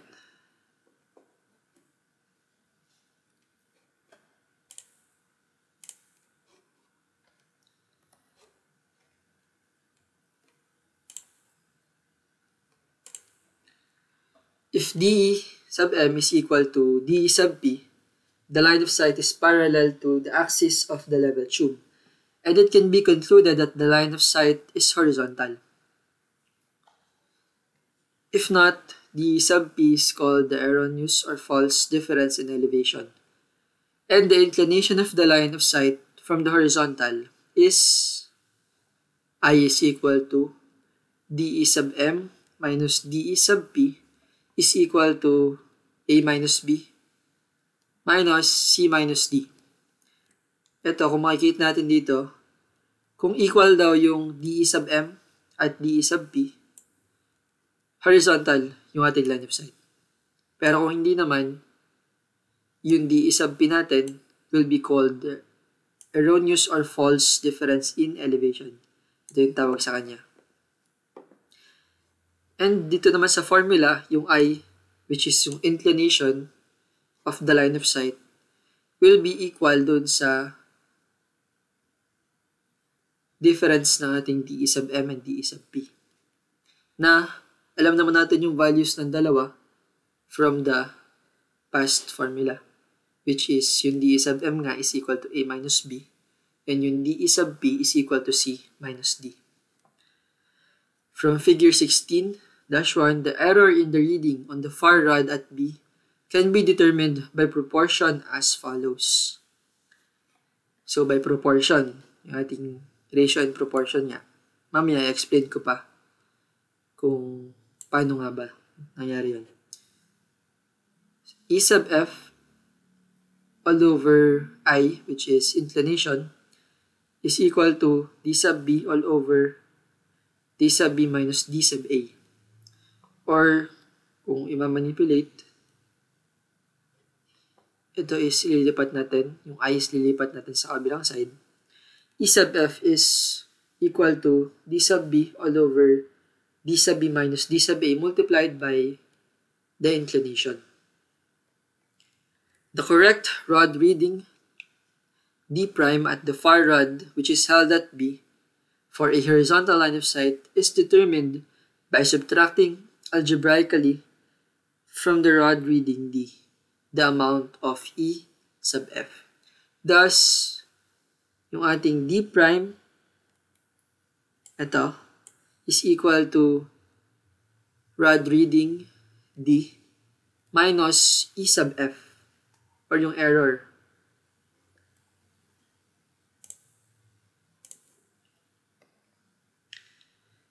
Next, i-explain ko ng mas ayos yung kung ba't nga ba ganito yung mga formula na ating mga nakuha.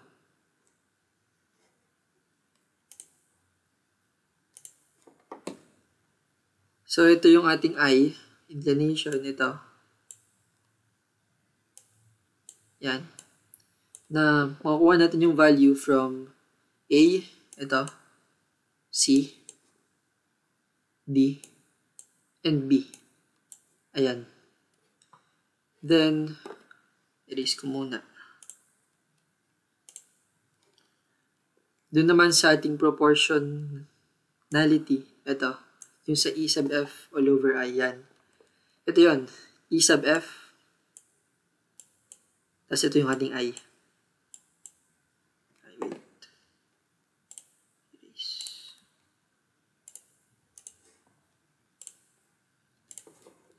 Ito yung I. Ito naman yung D sub B at D sub A.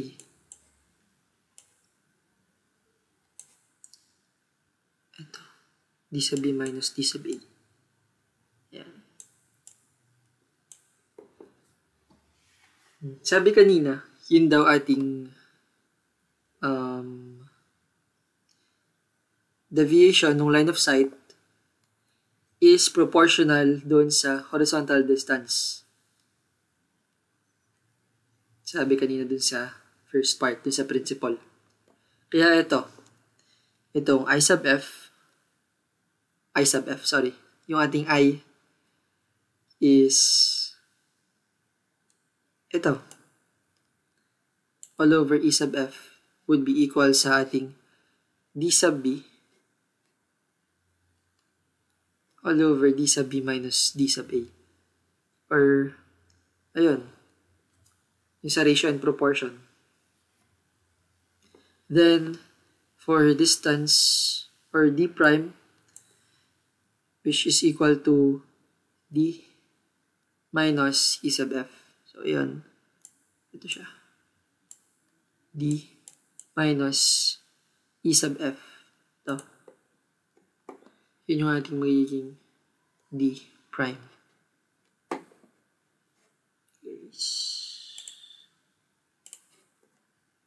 Next. If D is greater than D prime, the line of sight is inclined upward. Ayan, upward. Pero kapag ka naman D is less than D prime, it is inclined downward. Similarly, the error in the reading on the near rod at A is same lang din sa kaninang formula.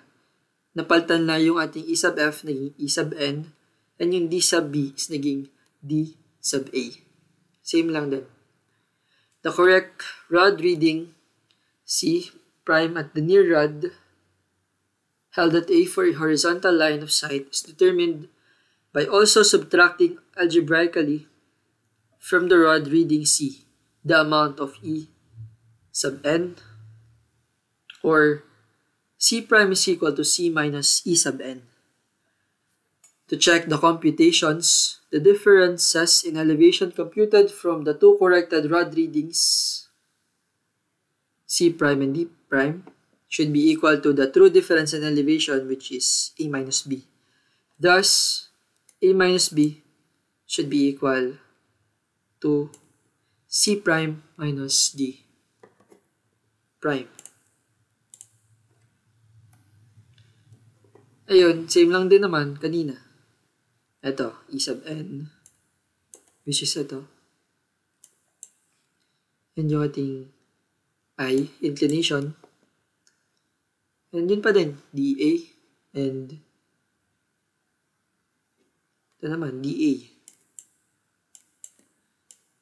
And dB minus dA. Yan. Sorry. Yan. And sa C prime, yun din. Papalitan lang natin yung C. Gagawin lang natin C. And then, yung E sub F kanina, dun sa D prime, ay gagawin lang natin E sub N. Ito. And yun nga, so for checking, kailangan daw equal si A minus B sa C prime minus D prime.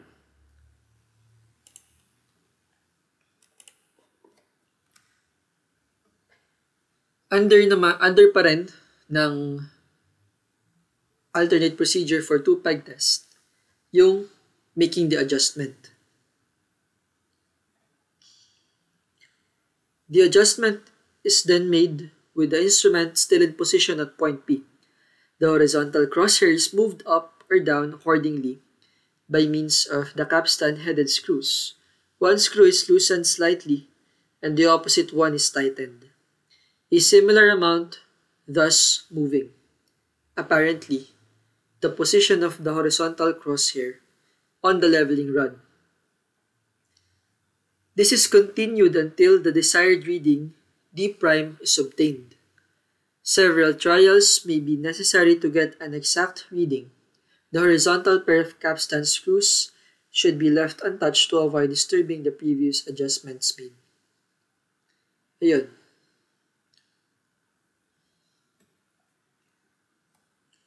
Now let's move on to part 2, 16.2, or curvature and refraction.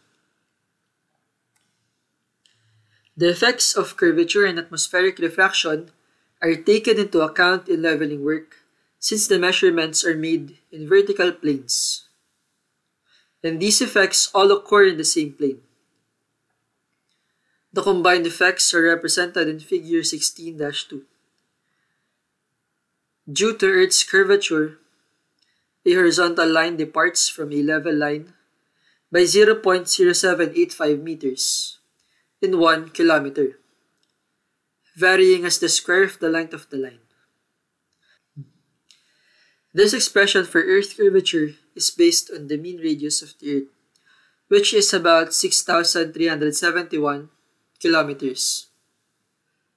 In the given figure, the vertical distance between the horizontal line and the level line, or yung BD, is a measure of the Earth's curvature. So ito yung ating figure. Ayan.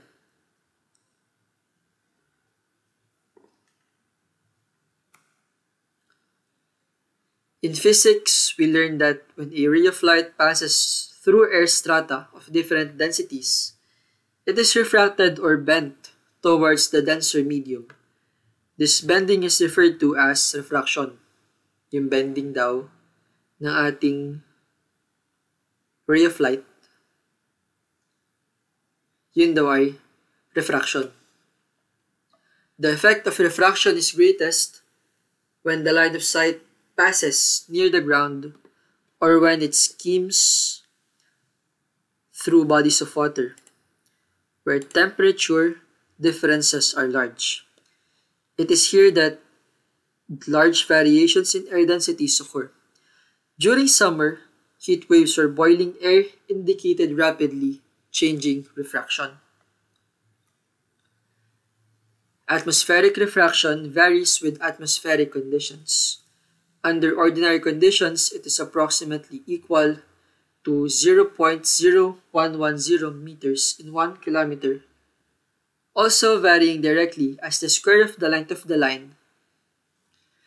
This is about 1/7 the effect of the curvature of the Earth, yung nabanggit kanina, na 0.0785 meters.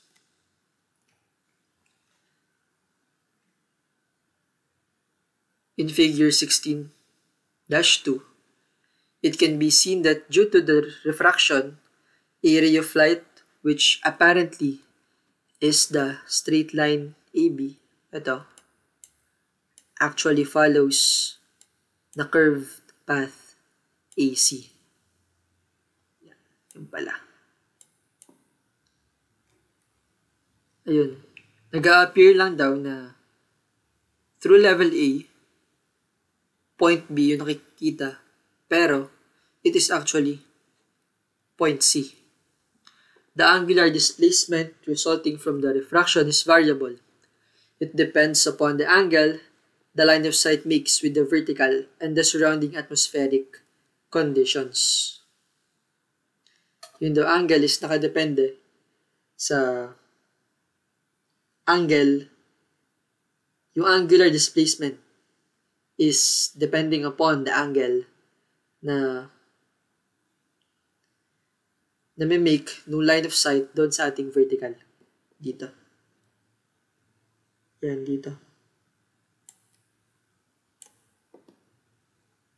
And depende rin sa surrounding atmospheric conditions.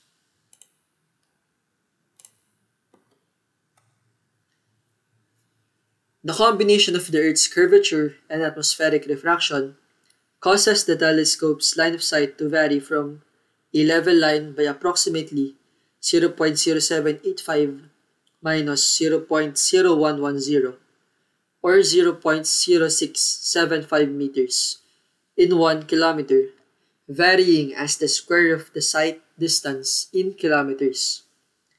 This may be represented by a mathematical equation as follows. H prime is equal to 0.0675 k squared, wherein yung ating H prime daw is the departure of a telescope line of sight from a level line.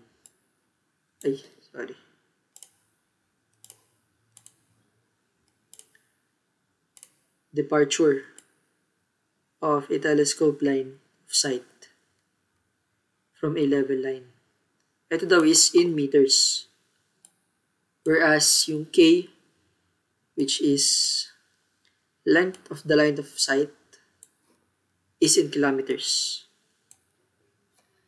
The value of 0.0675 is called the coefficient of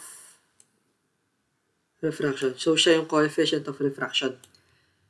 Its value actually varies to a certain degree for different elevations, but is taken with an average value of 0.0675.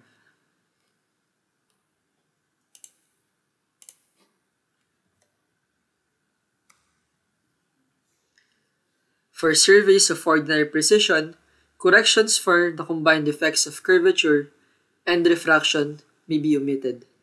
The correction is only necessary in precise leveling work and where the difference in length of backsight and foresight distances is great.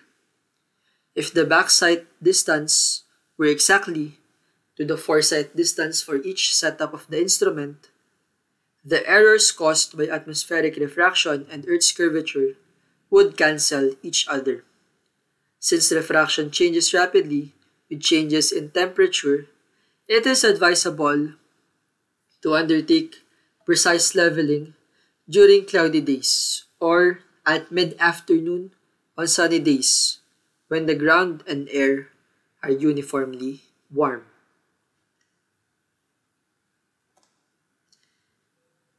So next is our illustrative problems.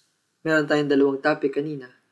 Now, meron naman tayong illustrative problems for the topics.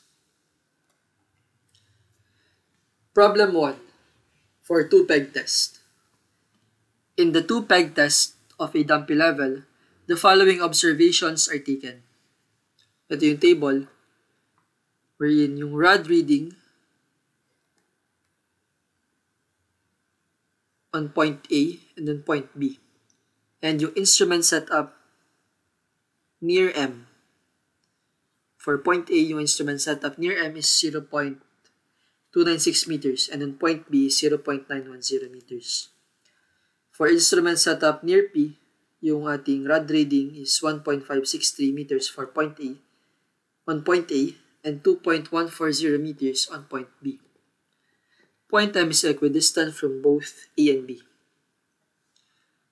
while P is 2.50 meters away from A along the extension of line AB and 79.27 meters from B. Yung ating mga requirements na pinapahanap is determine the true difference in elevation between points A and B, check if the line of sight is in adjustment, if the instrument needs to be adjusted, determine the following: false difference in elevation, inclination of the line of sight, and the error in reading on the far rod. Next is, with the level still set up at P, determine the rod reading on B, to which the line of sight should be adjusted. Explain how the line of sight should be adjusted. And the last requirement is perform the customary check. Sa book, meron nang given na figure, meron nang given na solutions. Tatry ko lang na mas i-explain kung paano ba nakuha yung mga values. So for requirement at A, kailangan daw yung true difference in elevation between points A and B. Ito, T, D, E, which is equal sa difference in elevation sa M, which is equal nga sa A minus B. Kukunin lang natin yung values for A and B, then subtract. 0.296 minus 0.910 is equal to negative 0.614 meters. So ito yung true difference in elevation between A and B. From this value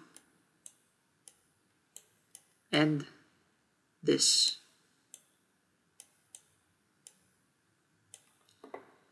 And then for the next requirement, check if the line of sight is in adjustment.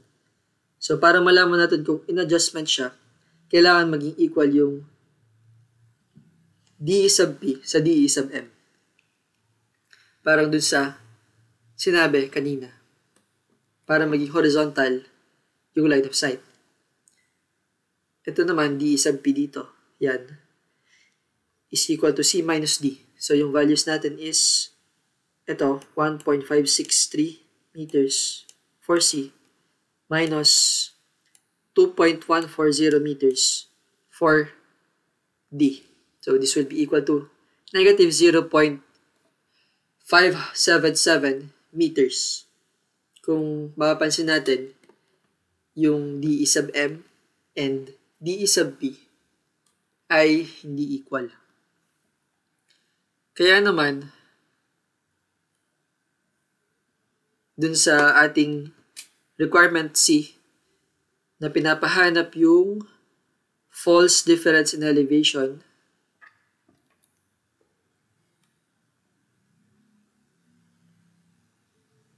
inclination of the line of sight, and the error in the reading on the far rod.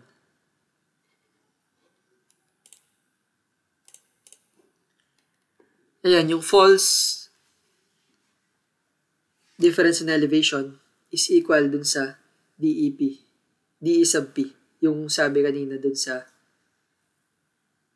slides, dun sa lesson, na yung DE sub P daw is yung false difference in elevation kapag or kung hindi siya equal dun sa DE sub M.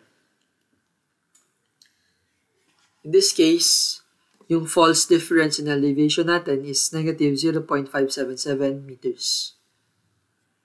And next, hanapin naman yung inclination. Erase ko lang. Yung inclination, which is computed by subtracting dE sub P from dE sub M.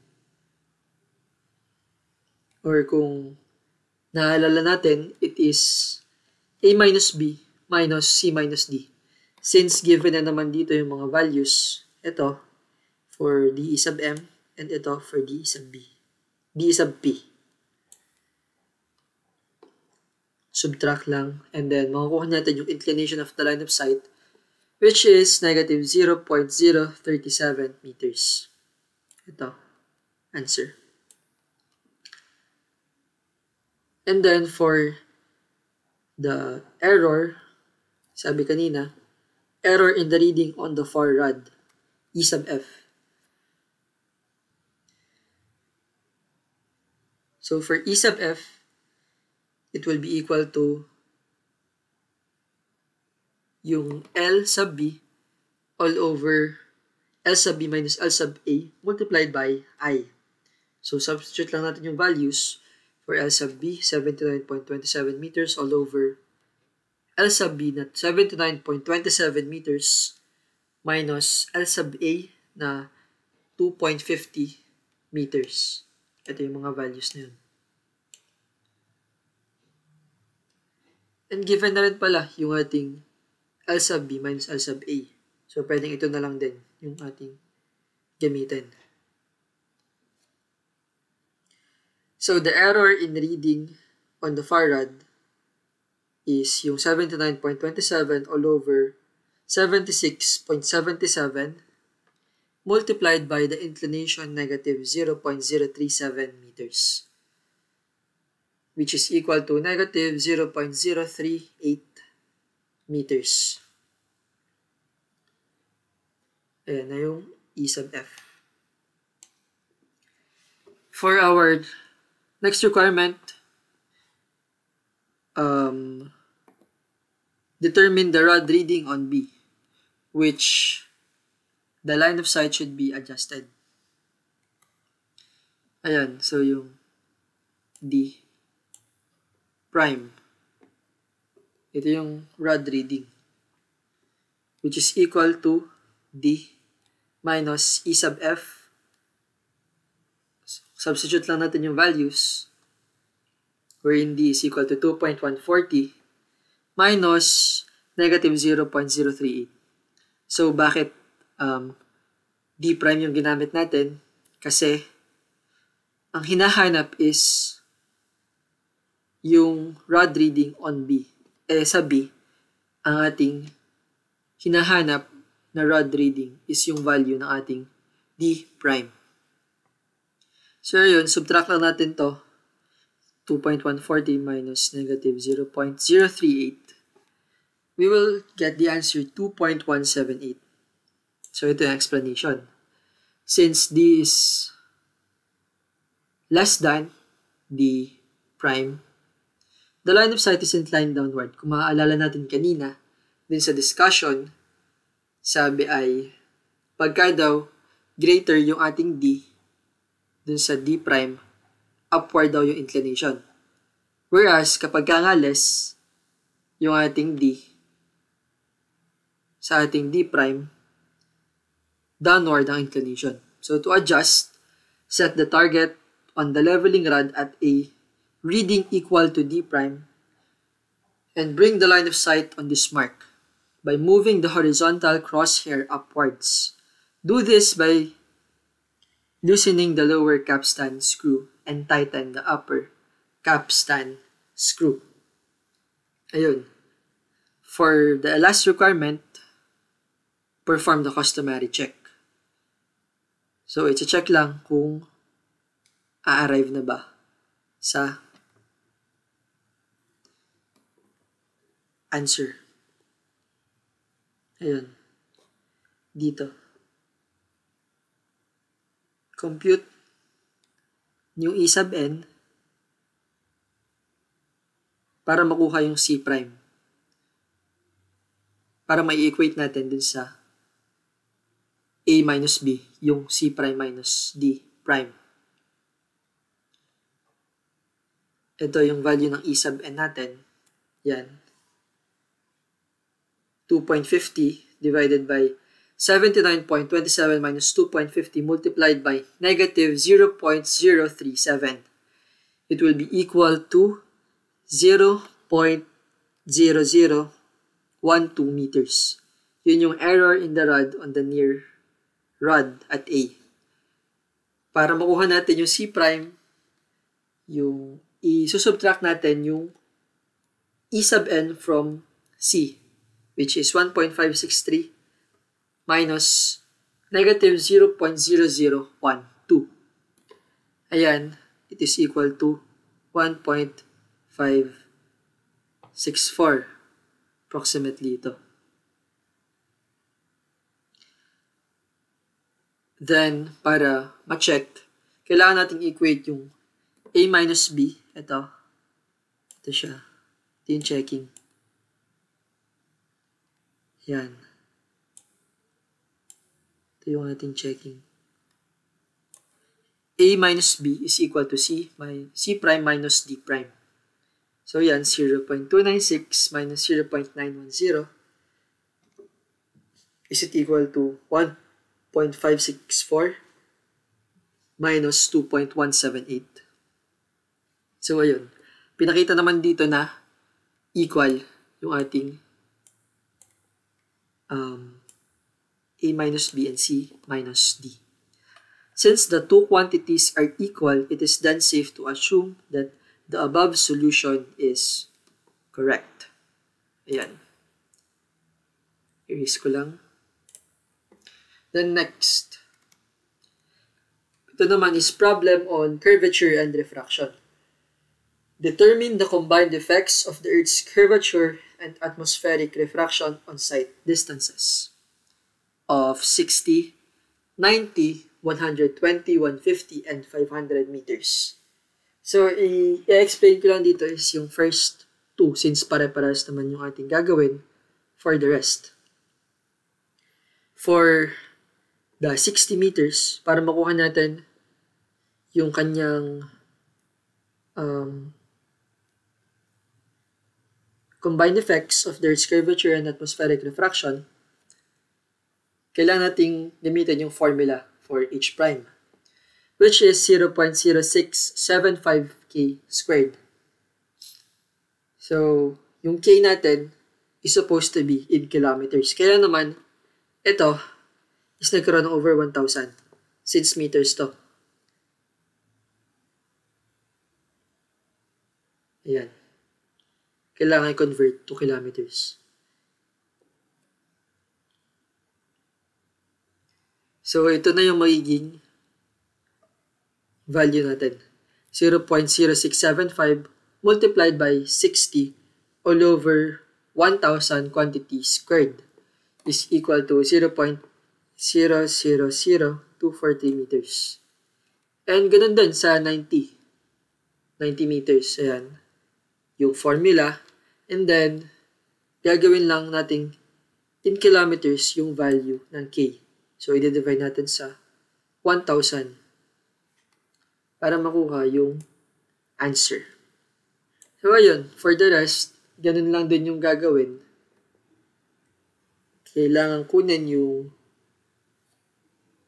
value ng ating K in kilometers. Yung ating distance in kilometers. Yan.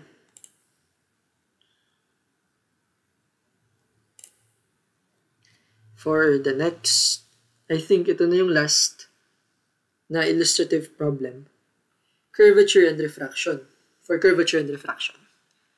2 points A and B are 525.850 meters apart. A level is set up on the line between A and B and at a distance of 240.500 meters from A. If the rod reading on A is 3.455 meters and that on B is 2.806 meters, determine the difference in elevation between the 2 points, taking into account the effects of curvature and atmospheric refraction. So, nagkaroon tayo ng given na h prime sub A and h prime sub B.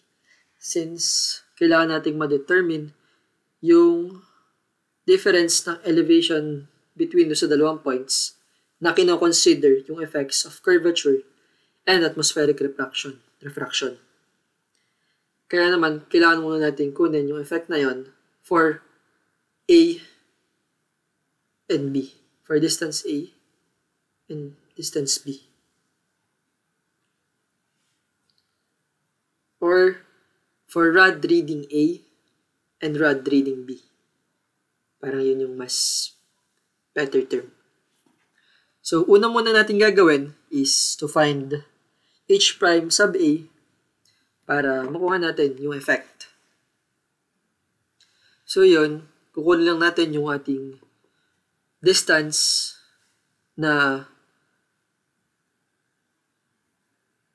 set up from A mula dun sa ating level na 240.500 meters. Ayan, 240.500 meters to make it kilometers divide 1,000 squared. So, ito yung answer.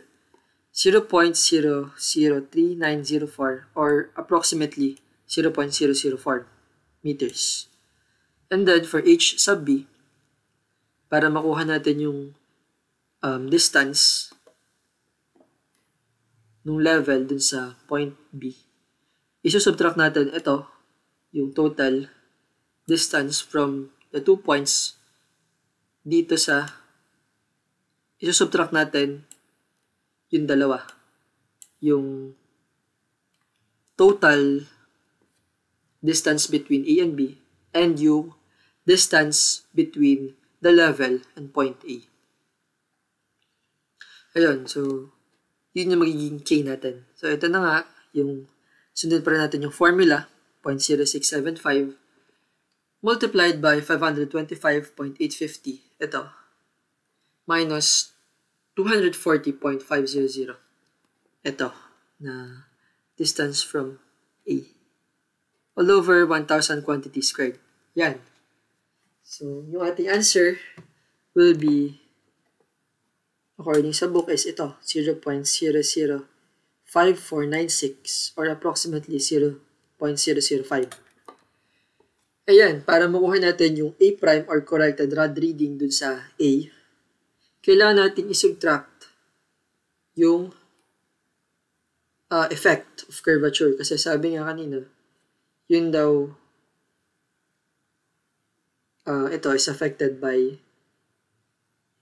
yung effect ng curvature and refraction on the site. So, A na rod reading A minus h prime sub A is equal to 3.455 na given, ito, minus 0.004 na nakuha natin dito sa h sub A. This will now be equal to 3.451 meters. For B prime, ganun din yung gagawin. Ikaw consider lang yung corrected, yung rod reading on B, yung given rod reading on B, which is 2.806 meters, tsaka yung h prime sub B na nakuha natin kanina, or yung 0.005 meters. So, yun. Subtract lang, then answer is 2.801. And for our difference in elevation, isusubtract lang natin yung corrected rod reading on A and corrected reading on B. So, yung value is 3.451. Subtract natin with 2.801 meters,